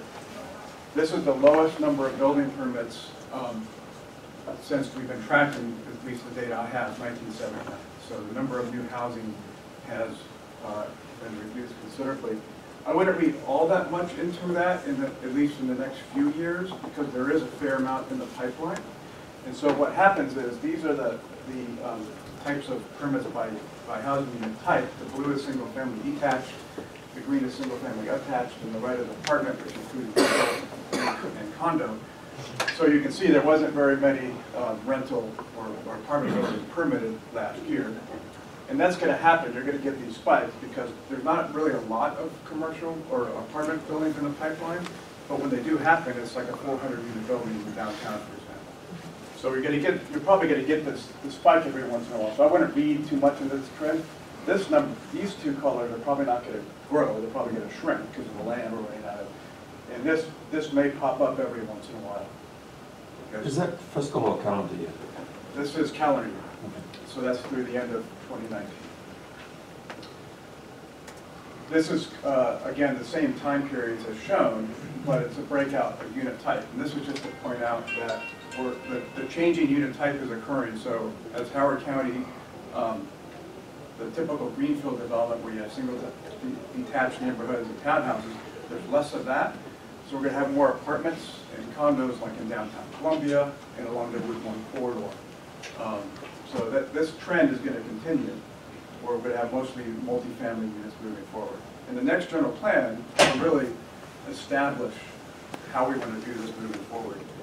Do we want to redevelop the Gateway, for example, and put mixed-use multifamily development? So there's a lot of policy questions coming forward in the future.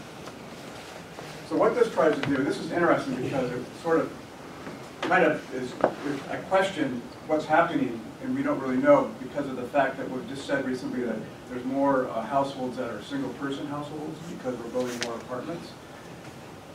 That's happening, but we're also, the population, the average persons per household is increasing in Howard County, which is a turnaround of like a 4-decade, 5-decade trend. So since post-World War II, if you look at each decennial census, the average person per household, really nationwide, but in Howard County also, has been decreasing.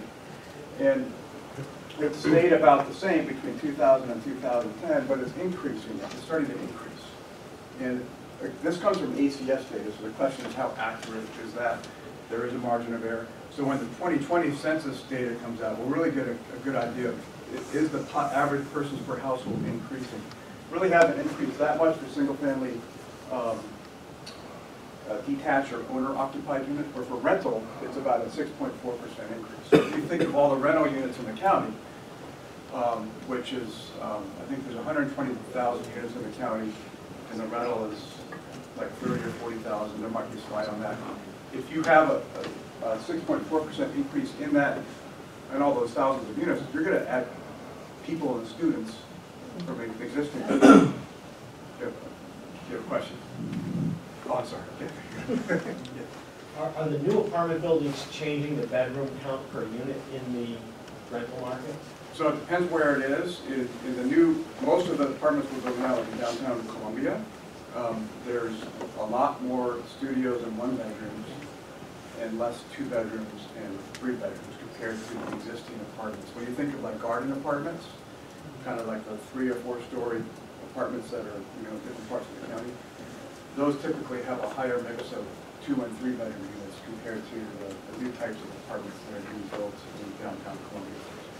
So just to chime in, so as an example, just to even put a face to it, the new apartments that are being built over in Elkridge, as an example, particularly the ones that are over by Thomas Vida and Coca-Cola Drive, those have a lot of like 2- and 3-bedroom and units, as well as I think the ones that are also being built right there on Daniel Legan, not Daniel Legan, but I think it's something Legan, but right there, Route 1 across by the cemetery.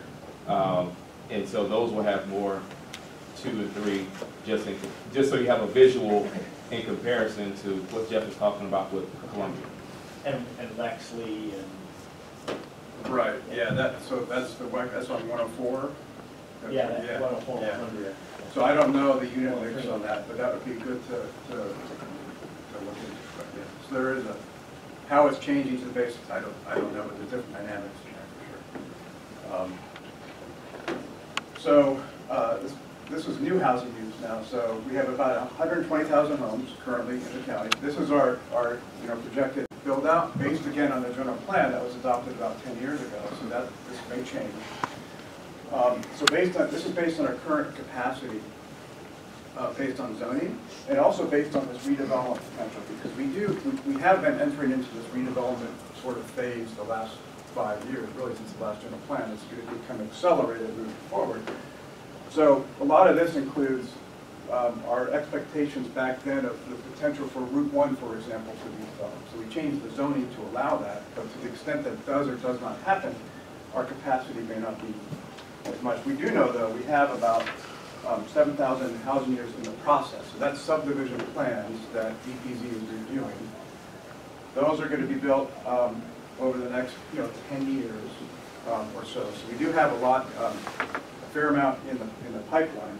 I do have a slide at the end that shows as an indicator of what's happening post-APCO, which is a really interesting piece of information. Gets to your question, Richard, about how to build in the forecast, given sort of this change that has occurred.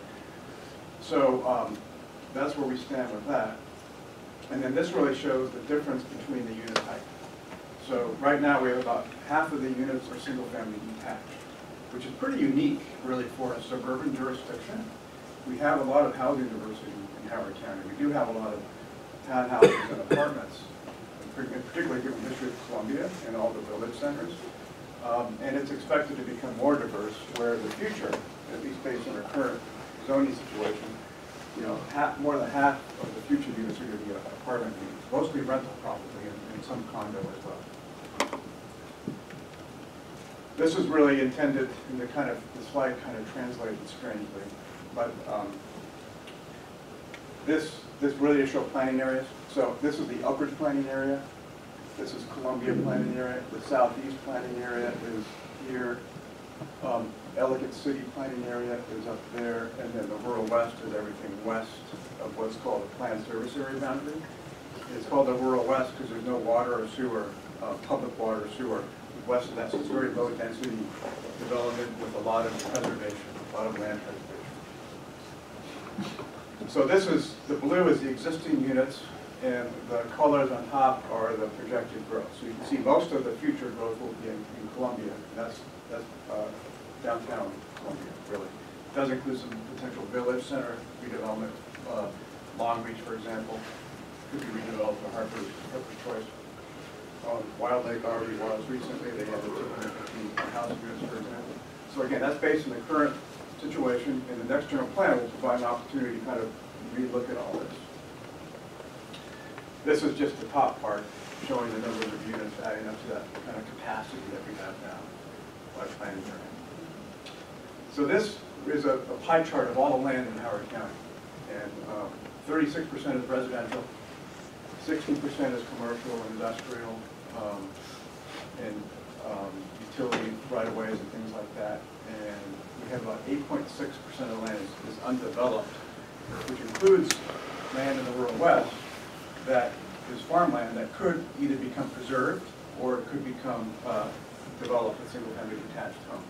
There's not much of that left, but that number includes that. The rural west includes about 60% of the land area of the county, kind of add perspective to that. And the county's preserved about 39%. So the county's done a really good job of having in its policies of preserving land in the rural west as well as in the east. And that includes preservation easements, like agricultural preservation easements and other environmental preservation easements, Howard County Conservancy easements, and it includes open space and park land, which is basically land that Howard County Parks owns, contains, including passive parkland, like the protection, environmental area, as well as active parks like Centennial Lake, things like that. So you kind of see a picture of Howard County land use. So this future here, in terms of land use, there's really not much to work with in terms of future growth. And so the county has an opportunity to look at redevelopment potential. Jeff, one quick thing, Yeah. if you can go back, that the 8.5% or so undeveloped land, that includes the undeveloped land in the rural west. Yes. So how much of that developable land is in the service area? Probably, I don't know the percentage, but it's less than half of that. Or probably could be a lower percentage, yeah. Because most of this is acres, this is based on acres. So, yeah, that's a good point. Yeah, there's not much left in So the it's, east. yeah, it's 6,000 acres we're talking about. Right, could be something like that. In the service area. Yeah, yeah, could be something like that. There's not much, right. This was very complicated, and I had it set up so like one of the items would come in at a time, try to explain it. But the point of this is that in 1994, this was the situation. And we picked 1994 because that was when the Ag Pres program kicked in. And that's when the 1990 general plan set the policy of creating an agricultural preservation program. So at that time, about 38% of the land was undeveloped in Howard County. And you can see how much was residential and commercial compared to open space, parkland, and preserved easements. If you jump up to current, 2019, we have this 13,000 acres of undeveloped left. During that time, so it's 9% of land undeveloped. During that time, to cut in what was developed, what was changed in this red, 21,000 of that became residential or commercial, so it turned into houses and buildings and businesses. And 25,000 of it was preserved through parks, easements, and parkland. So this is really just to point out, the county's done a really good job in terms of preservation, and that was a policy set in the 1990s general plan. This is to say, we have a land use map, so it's online. So we try to set it up so you can go online and you can dig down into it and look at all the development. Get into your question. The light yellow, it's a lot in this map, but if you go online, you can kind of see better. The light yellow is the undeveloped portions of the county. And the light, other colors, commercial, like the light sort of red, the light purple, light blue, those are the undeveloped commercial areas. So a lot of the light yellow, getting to your question, is you can see these big acreages, right? So they take a lot of that 13,000 acres to the west. Okay, so talk a bit about APFO. So some changes occurred. It was effective July 2019. The last county council adopted the law, and they delayed the provision to occur. One of the major provisions occurred in July of 2019, which took effect. And it adds a high school test, and it lowers the rates from elementary from 115% when the school's overutilized to 105%. It lowers the rate from middle school from 115 to 110, and it added a high school test. And there's some other changes included. This is the impact of that. So the colored areas are the closed schools in terms of new development can't occur in those areas. The red is elementary closed schools. The kind of the blue horizontal is the closed middle school, and the dots are the closed high school. Of course, they overlap. So about 80% of the eastern part of the county is now held up due to closed schools per APFO, effective July 2019. The way APFO works, projects can be held up for up to 4 years. So they retake the test every year, and then if the schools are not open, then they remain on hold. And that's what the fiscal impact tried to measure, and I'll talk about that in a minute. Jeff, Yeah. after 4 years though, the project moves forward, Correct. and that has been taking place for the last, few years, the last 20 years or so, that has been taking place. So if a school is closed Mhm. and the project is tested every year for 4 years, Right. and the project moves forward after that. So that has been taking place, right? Yes, that law, that provision has been in effect since AFO began. 4 years ago. We looked at that recently, so the number of projects that have reached that 4-year limit have been very few, quite frankly, until recent times, until probably 2, 3, 4 years ago. The recent history of APFL, there have been more projects that have hit that 4-year wait and have then gone forward. Is there a report that shows that? I think we presented that once. I could try to find something like that, yeah. So this committee asked that a fiscal study be done. I think last year, Urban Analytics came and they presented, but it wasn't done at this time of the year. It's finished in July. Was the final report ever presented to, wasn't presented to this group, but it was presented to the county council and it was publicly presented. So I'm going to give kind of a quick summary of that. You've probably seen this before. These are the residential projections that went into the fiscal study. So the general plan projection is the Plan Howard 2030. That's the estimated new number of housing units per year to the end of the plan period, which is here, and then we sort of extrapolate to the next 10 years to 2040. So you can see the natural part of growth is slowing. So we are experiencing a downturn in growth given capacity. What the new APFO did, they kicked in this growth to happen quicker. So the estimate is that beginning around 2022, when everything that's in the pipeline is sort of moved through the process, because it's a 3-year process, plans are tested when they first come in, and then it takes about 3 years to review the plans, and then get the building permits, and then build the houses, and occupy the housing. It's a elongated process. That's why, even though APFO was in effect in 2019, we're not going to see the effect most likely until 2, 3 years down the road. And this is an estimate of what we think is going to happen. You get that 4-year wait. And then this really sort of is optimistic because it assumes that developers are going to want to enter into the pipeline and then wait 4 years. And then they'll come out slowly. What we're finding, and I'll show this at the end, we have some leading indicators that this isn't happening. It seems like development is not coming in the pipeline at all, for very small amounts. I don't want to say that absolutely because it's been only 6 months, but it could be that this is optimistic, which means the result of the fiscal study could be a little bit more optimistic than what happened. So the fiscal study looked at all these things. It looked at all the tax revenues. It looked at the general fund.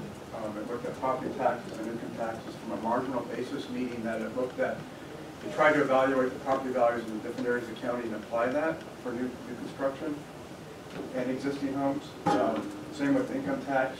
And the study itself, which I believe will be in the Dropbox, has all these details of how it was calculated. I'll double check to make sure if it's not in the Dropbox, to make sure to put it into the consultant. It used to be online. It's no longer on. I don't think it's online. Okay, we'll make sure. Okay. Transfer tax and reputation tax. We also include these one-time fees, and these are important. And that's one reason why, if development stops, it might be fiscally difficult for the county because when a new house is built, there's a lot of school surcharge revenues that come into the county, and building excise tax, which is really meant to pay for new roads. So there was anticipation that these revenues were going to continue to come in to pay off the debt service that have already been issued. If those sort of slow down too quickly, and they don't come in as projected, then the county still has to pay the debt, and they would conceivably use general revenue to pay for those, which means there's less general revenues to pay for other things, but general obligation bond debt. So it is a challenge. If, depending on what happens in the future, this could be a fiscal challenge. Yes. So in this particular study, I looked at it. I looked at it very carefully, and I had a couple of questions about the models. The model is used to predict future revenue for the next decade or so, but it did not show that it can predict existing fiscal state. So it's sort of like benchmarking. I didn't see a benchmarking of the model to show existing state. And then the other thing was that it mentioned that it took an outlier, which was over $100 million in cost due to the Ellicott City flooding. The other thing that I didn't see was that it didn't take into account potential redistricting that could take place. So did the county or did anyone follow up and ask why that did not take place to in the analysis? Because if the absence of those does not provide confidence that the result is defensible. Right. Well, so just very quickly, because we don't have all that much time, on the benchmark, I don't know if I fully understand your question, but the fiscal study in general is based on current levels of service. So the benchmark would be, how much do we pay per person for police, for example? That was sort of the benchmark. So that's how it's based on current levels of service. It's not based on what we want to happen. It's based on current levels of service, and it tries to project that forward. Let me be clear on when I say the benchmark, it's to input data from the last, let's say, 10 or 20 years, because the data that was that's been used to input to predict the future, that data is available for the last 20 years. So if you're using the model, you would input that data for the last 20 years to predict or to demonstrate that it's capable of predicting existing state, which is that's the activity of benchmarking. Right. So that wasn't done. Well, that's a trends analysis, which is a little bit different. And my sense is if you were to do that, the fiscal results would end up worse. But we could talk afterwards, just because we can debate it for a long time. Jeff, real quickly, that doesn't include the increase in school surcharge? It does not. So that's two things. And getting back to your question about redistricting, it did not include redistricting because we didn't know what would happen. Now redistricting has happened, and so that could help. And the other thing is that the school surcharge increased. That could help. And my very last slide kind of talks about that. But yes, yes. So here's the costs. We looked at operating and capital or debt service costs. We tried to cover all general fund revenues and all general fund costs moving forward. And basically, the takeaway is that, and this is oftentimes not agreed to or believed, that new growth pays for itself. So basically, since new residential development is fiscally positive to the county, so new housing unit actually generates more in revenues than it does in expenditures. And that's detailed in the study. And there's been other fiscals done all over Maryland, and that's been done the same thing. They've said the same thing. And one of the main reasons for that is because in Howard County, you have a local income tax and a local property tax. So residents contribute a lot to the 90% or income tax and property tax. So residential units contribute a lot in terms of land use, a lot to the county tax base.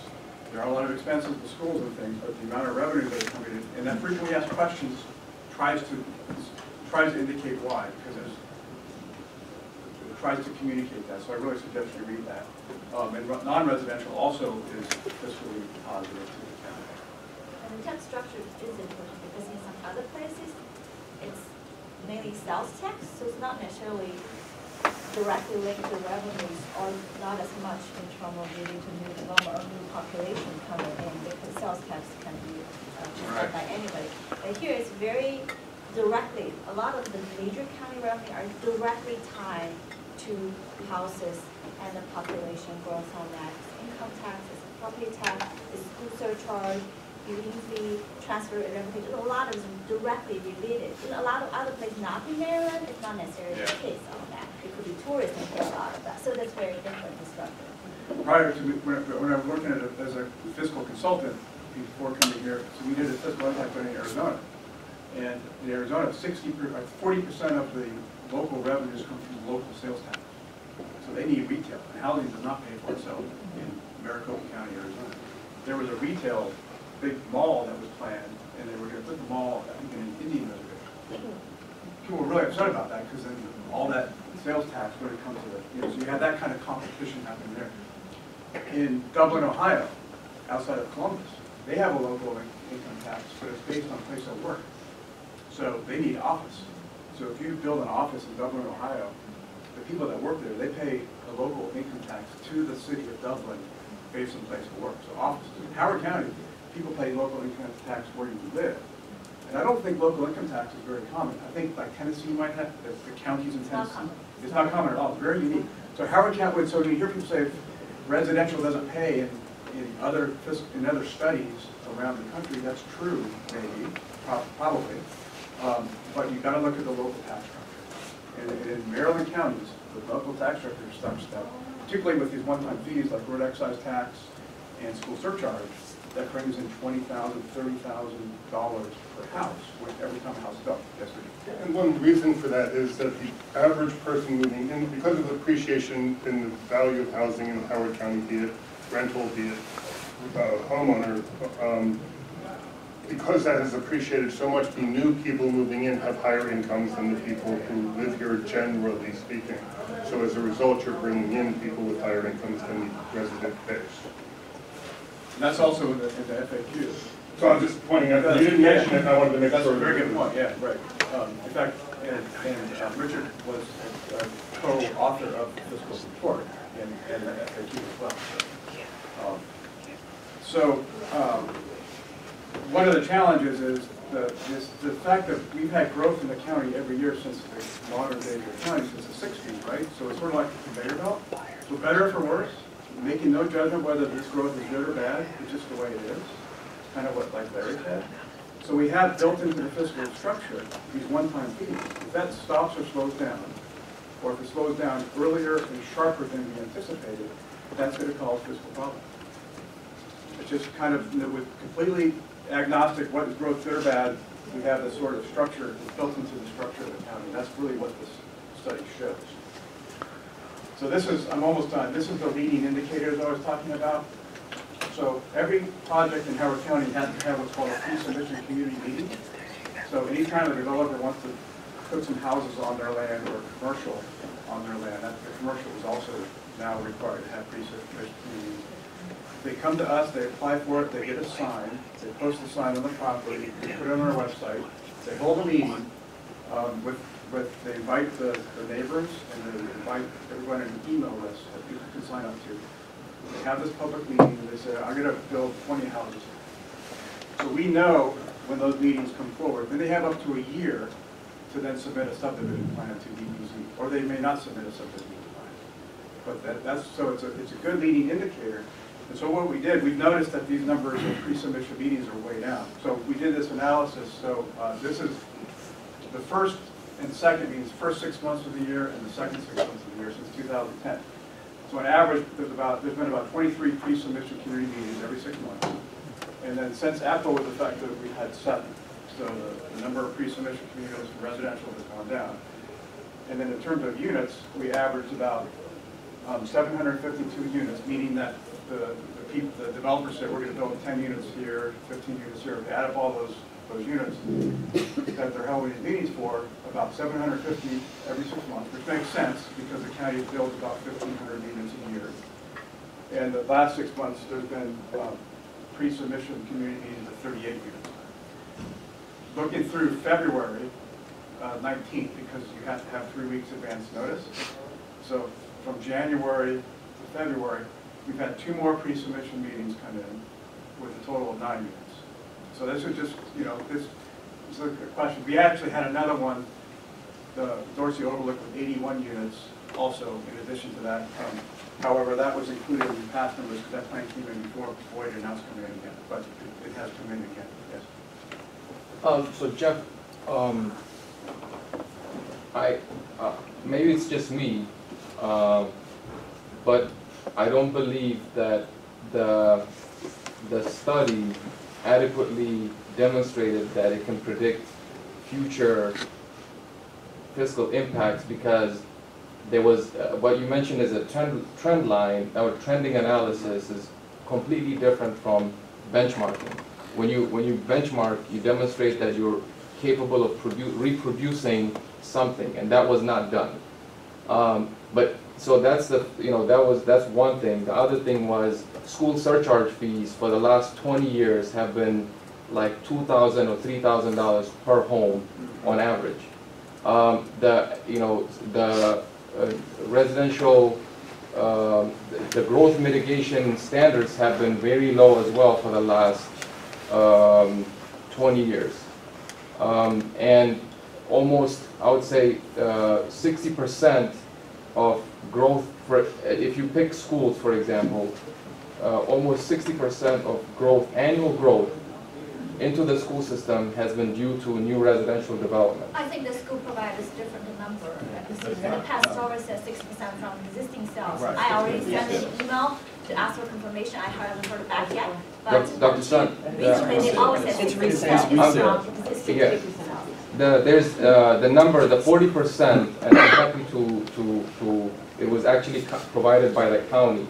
The 40% number is, I'm happy to provide the data that was provided by the Can county. we ask the school next time to provide us that? So the question. Thank you. To clarify all the percentages. Okay, so All right. the question is, given these are the issues, is it the position of the county that residential development pays for itself, even though it has been demonstrated that the conclusions of the study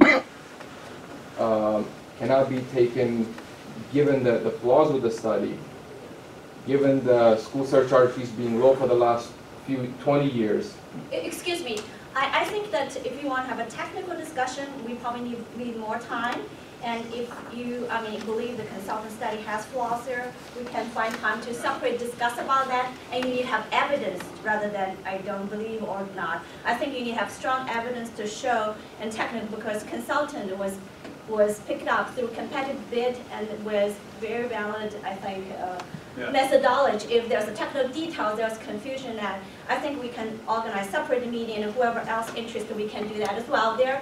But I think if you just say, I don't believe it, doesn't seem to make sense there, I think it's not sufficient to either say yes or no, and with very limited time on that. So I would say, hold on that, let's do an offset, we try to pull out a separate discussion if needed on that there. But again, this is evidence-based discussion, and I think that for anybody, and there's more than one economist, land developer, in those consultant study, if there's any counter argument, we will be happy to hear about that here and want to sit down together, get a chance to look at that. But we need the evidence and the numbers behind it before we can say, yes, that makes sense or not on that. And we'll be happy to do that, but not to use this occasion. By the way, I do want to give a little bit of time while our Chamber of Commerce and Leonardo has been waiting very patiently on that. Okay, good. Thank you. And so this whole thing leads into this concept of balance.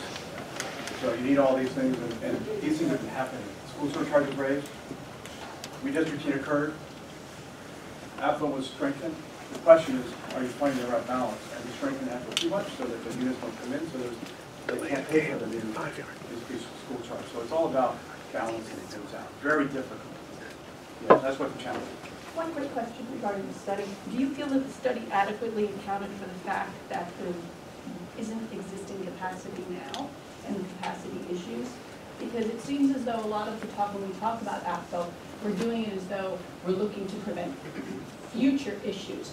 But we are already, for lack of a better term, in the hole right now. So it's almost as though we're having two different discussions. That's a very good point. The fiscal study assumed the capacity would be there, it just was about money, right? We assumed there was land for schools. So the next general plan, that's going to be a very important part of the next general plan. And we're going to work very closely with the school system to include the concept of where are we going to put these new schools and how much are we going to do. So that's a very important. We're looking forward to that, and also the fact that your planning regions and our planning regions aren't even on the same planet. So that's the other problem, is we're basically speaking two totally different languages, and we need to. So Apple will change for sure. Yeah. So just a quick question. Earlier in your slides, you showed that you're expecting a large percentage of growth in the Columbia area. What are you saying as far as the performance that you're going to pay for there? Is it steady as expected? Is there going to change? Yeah, so Columbia is actually happening slower than we thought. It's always been a 30-year plan, but it's coming in. You can see it, but it's taking a long time. So yeah, it is slow. It is slow. Yeah. Thank you.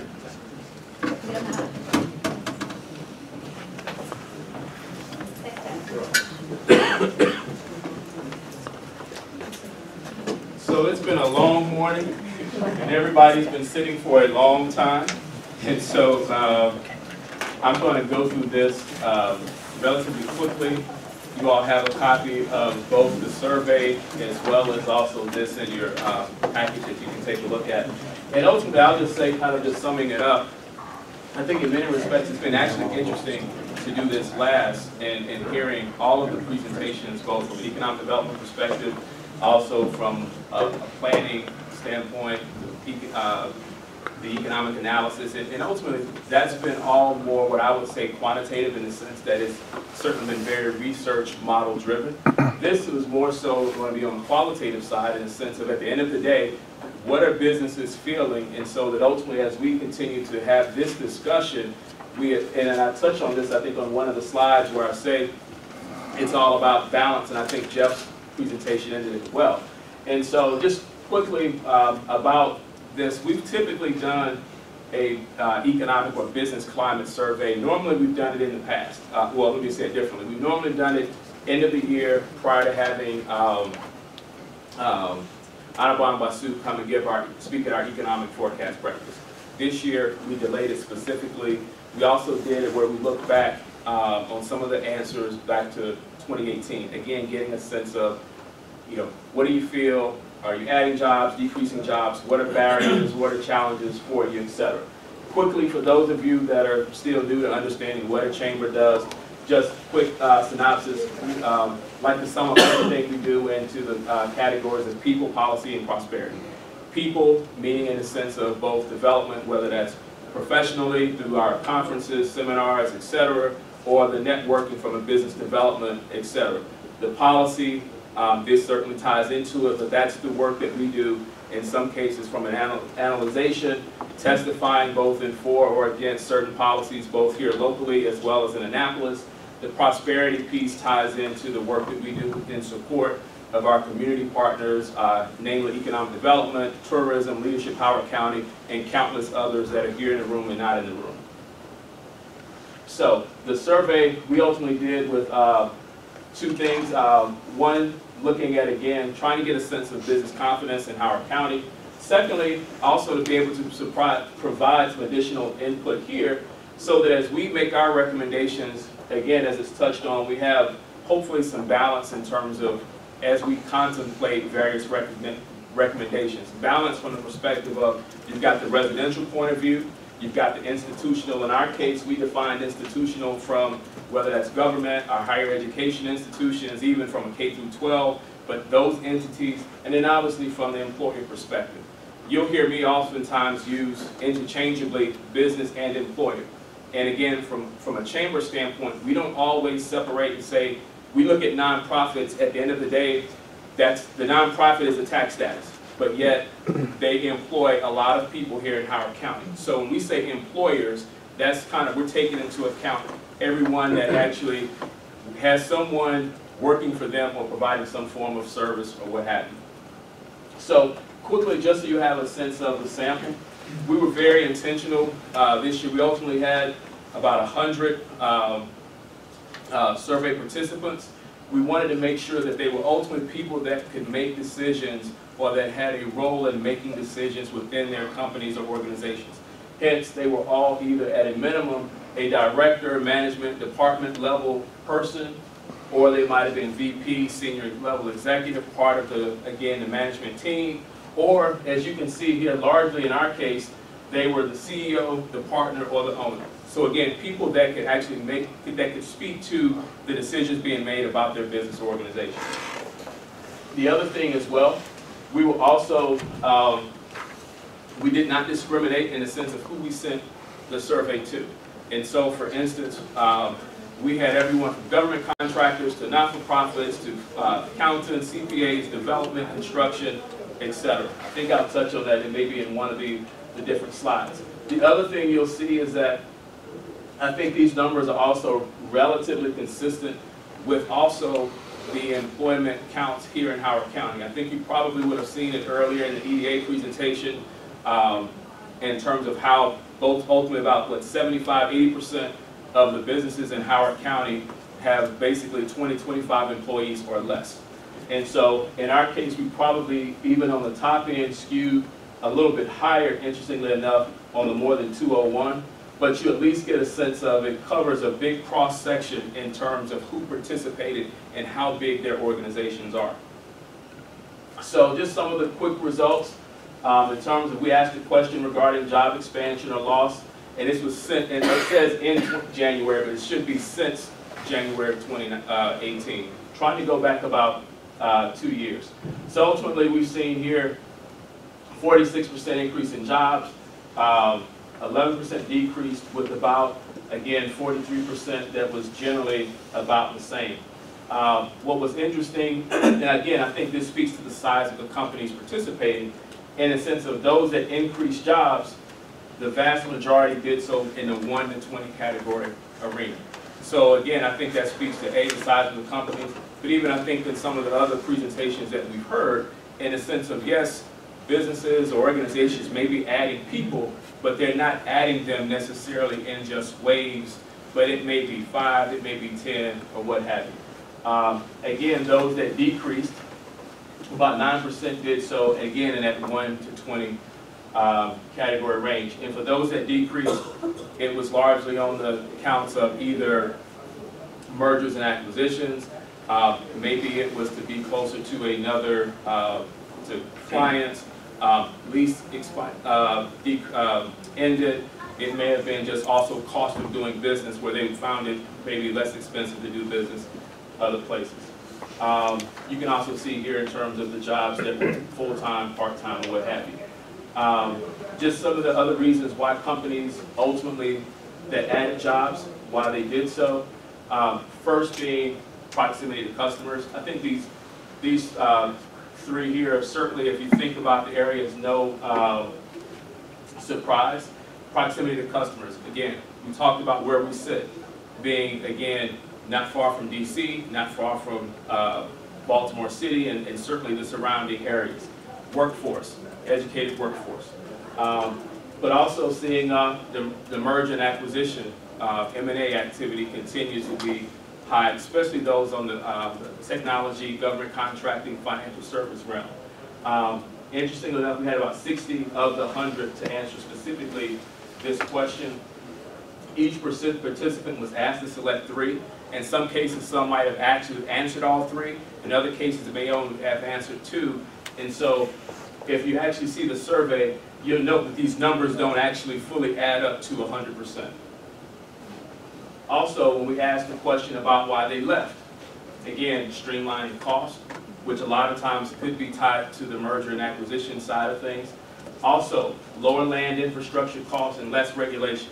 Those two were actually tied at 15%. So again, I think on the regulation side, certainly getting into some of the policy decisions. And then also, interestingly enough, again, proximity to customers. Again, you can see a low, because again, the number of folks early on that said they were decreasing, hence the reason there wasn't a lot, again, of answers to that specific question. Just moving through, these are also some opinions. We asked 2 specific questions that were closely related. One was, how is your industry growing? But then more specifically, how are you doing yourself? So as an example, you may be in an industry that perhaps is on the decline or not doing as well, but your business itself may not reflect how the industry itself is doing.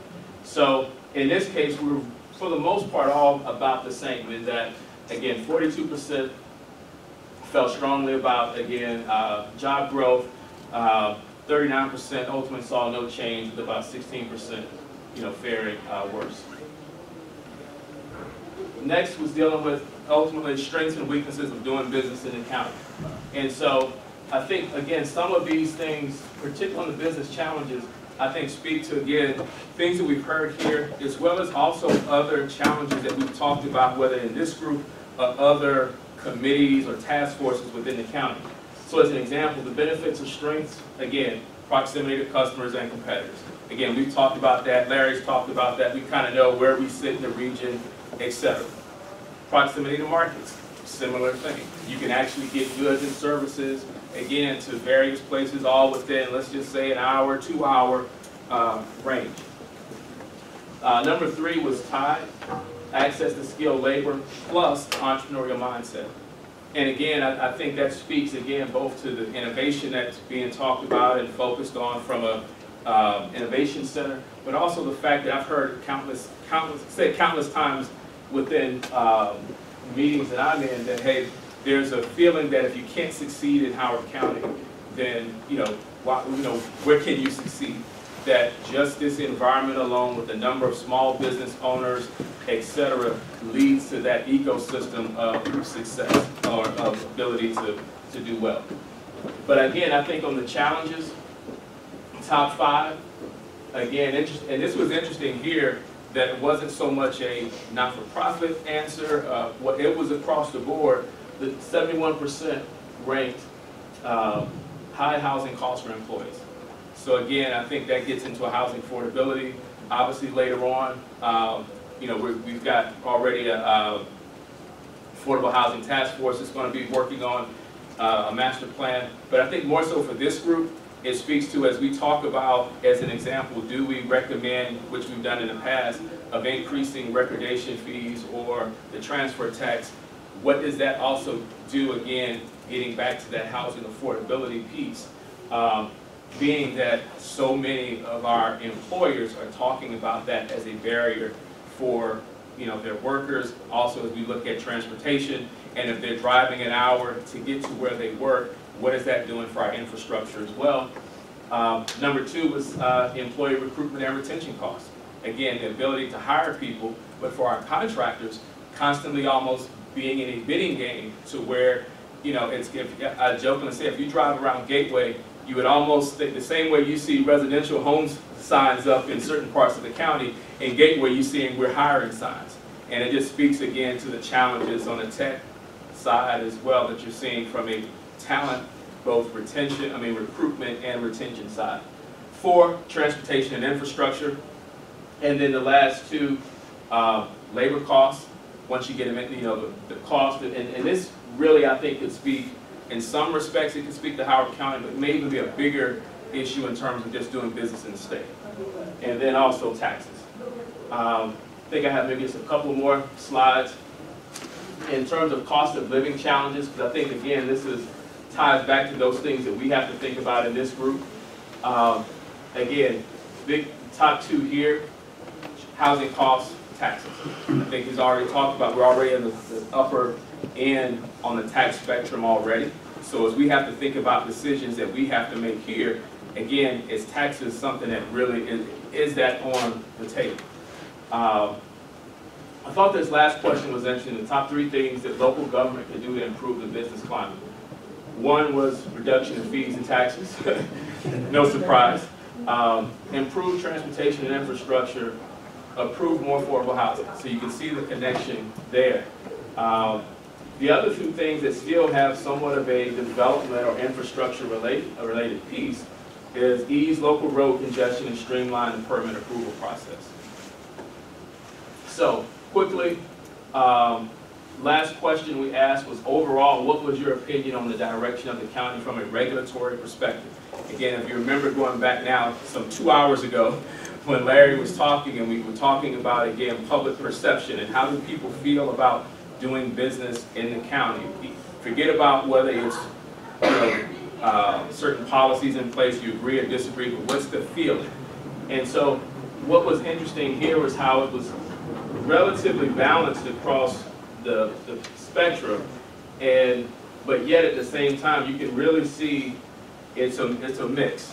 And the way we actually phrased the question, and so I had to go in and kind of interject and put kind of what those things may have meant. We asked it from a standpoint of 1, meaning everything is great, to 5, meaning absolutely wrong.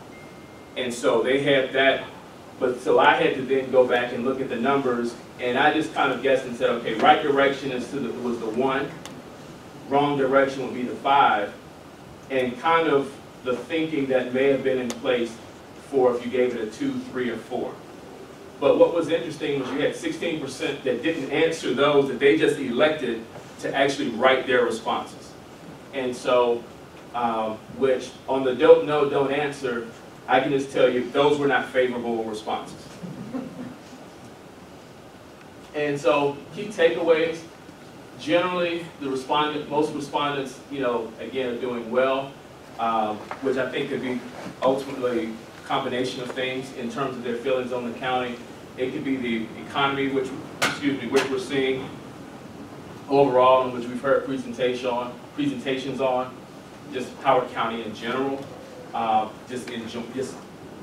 guess enjoying or liking being here. Also, business strength. When I say business strength, meaning just maybe it's how long they've been in business themselves, their place in the market. But what was interesting when you looked at the breakdown of those completing the survey and perceptions or feelings, those in non-development business had a more favorable view of the business climate than those in development-related industries, i.e. construction, development, building, engineering, etc. If you were in that segment, which was probably out of the 100, which was anywhere about 17 to 20% of the participants, maybe 15, somewhere thereabouts, again, totally different view in terms of the direction and in terms of what they're feeling as it relates to Howard County as a place to do business. I think community issues are certainly starting to impact employers, i.e. housing affordability and transportation access. And then, you know, I think there was other piece that there wasn't, I think, necessarily a clear consensus in terms of direction, which in some respects, I don't know if that's good or bad. I mean, if you just take the first two and add them up, if you take the last two and add them up, you could almost try to weight it that way, but you end up seeing almost literally a third, and a third. And then it's where you get to some of, and so that's one I think in many respects to watch, just because as we think about, again, perception, real or otherwise, if people perceive that the county perhaps is a place that's either becoming difficult to do business, that's not attentive to business needs, real or otherwise, it's hard to a lot of times overcome those perceptions. So that sums it up here, and thank you so much. And I won't worry about questions because we're already 4 minutes over. Yes, thank you so much. Again, very informative session. I'm sorry it's a little bit longer but there are so much good things to offer to folks, and hopefully give you food for thought. Next meeting is going to be really important. It's on February 7th, and that's the meeting to solve all the problems. Yes, but seriously, next meeting actually is going to be long. We actually hold 3 hours because we want to talk about not to talk about conclusion or recommendation from this committee. So it's going to talk about revenue projection, debt projection, multi-year projection, and also what kind of recommendations the committee as a whole wants to put together. So thank you very much, and especially thank all the speakers.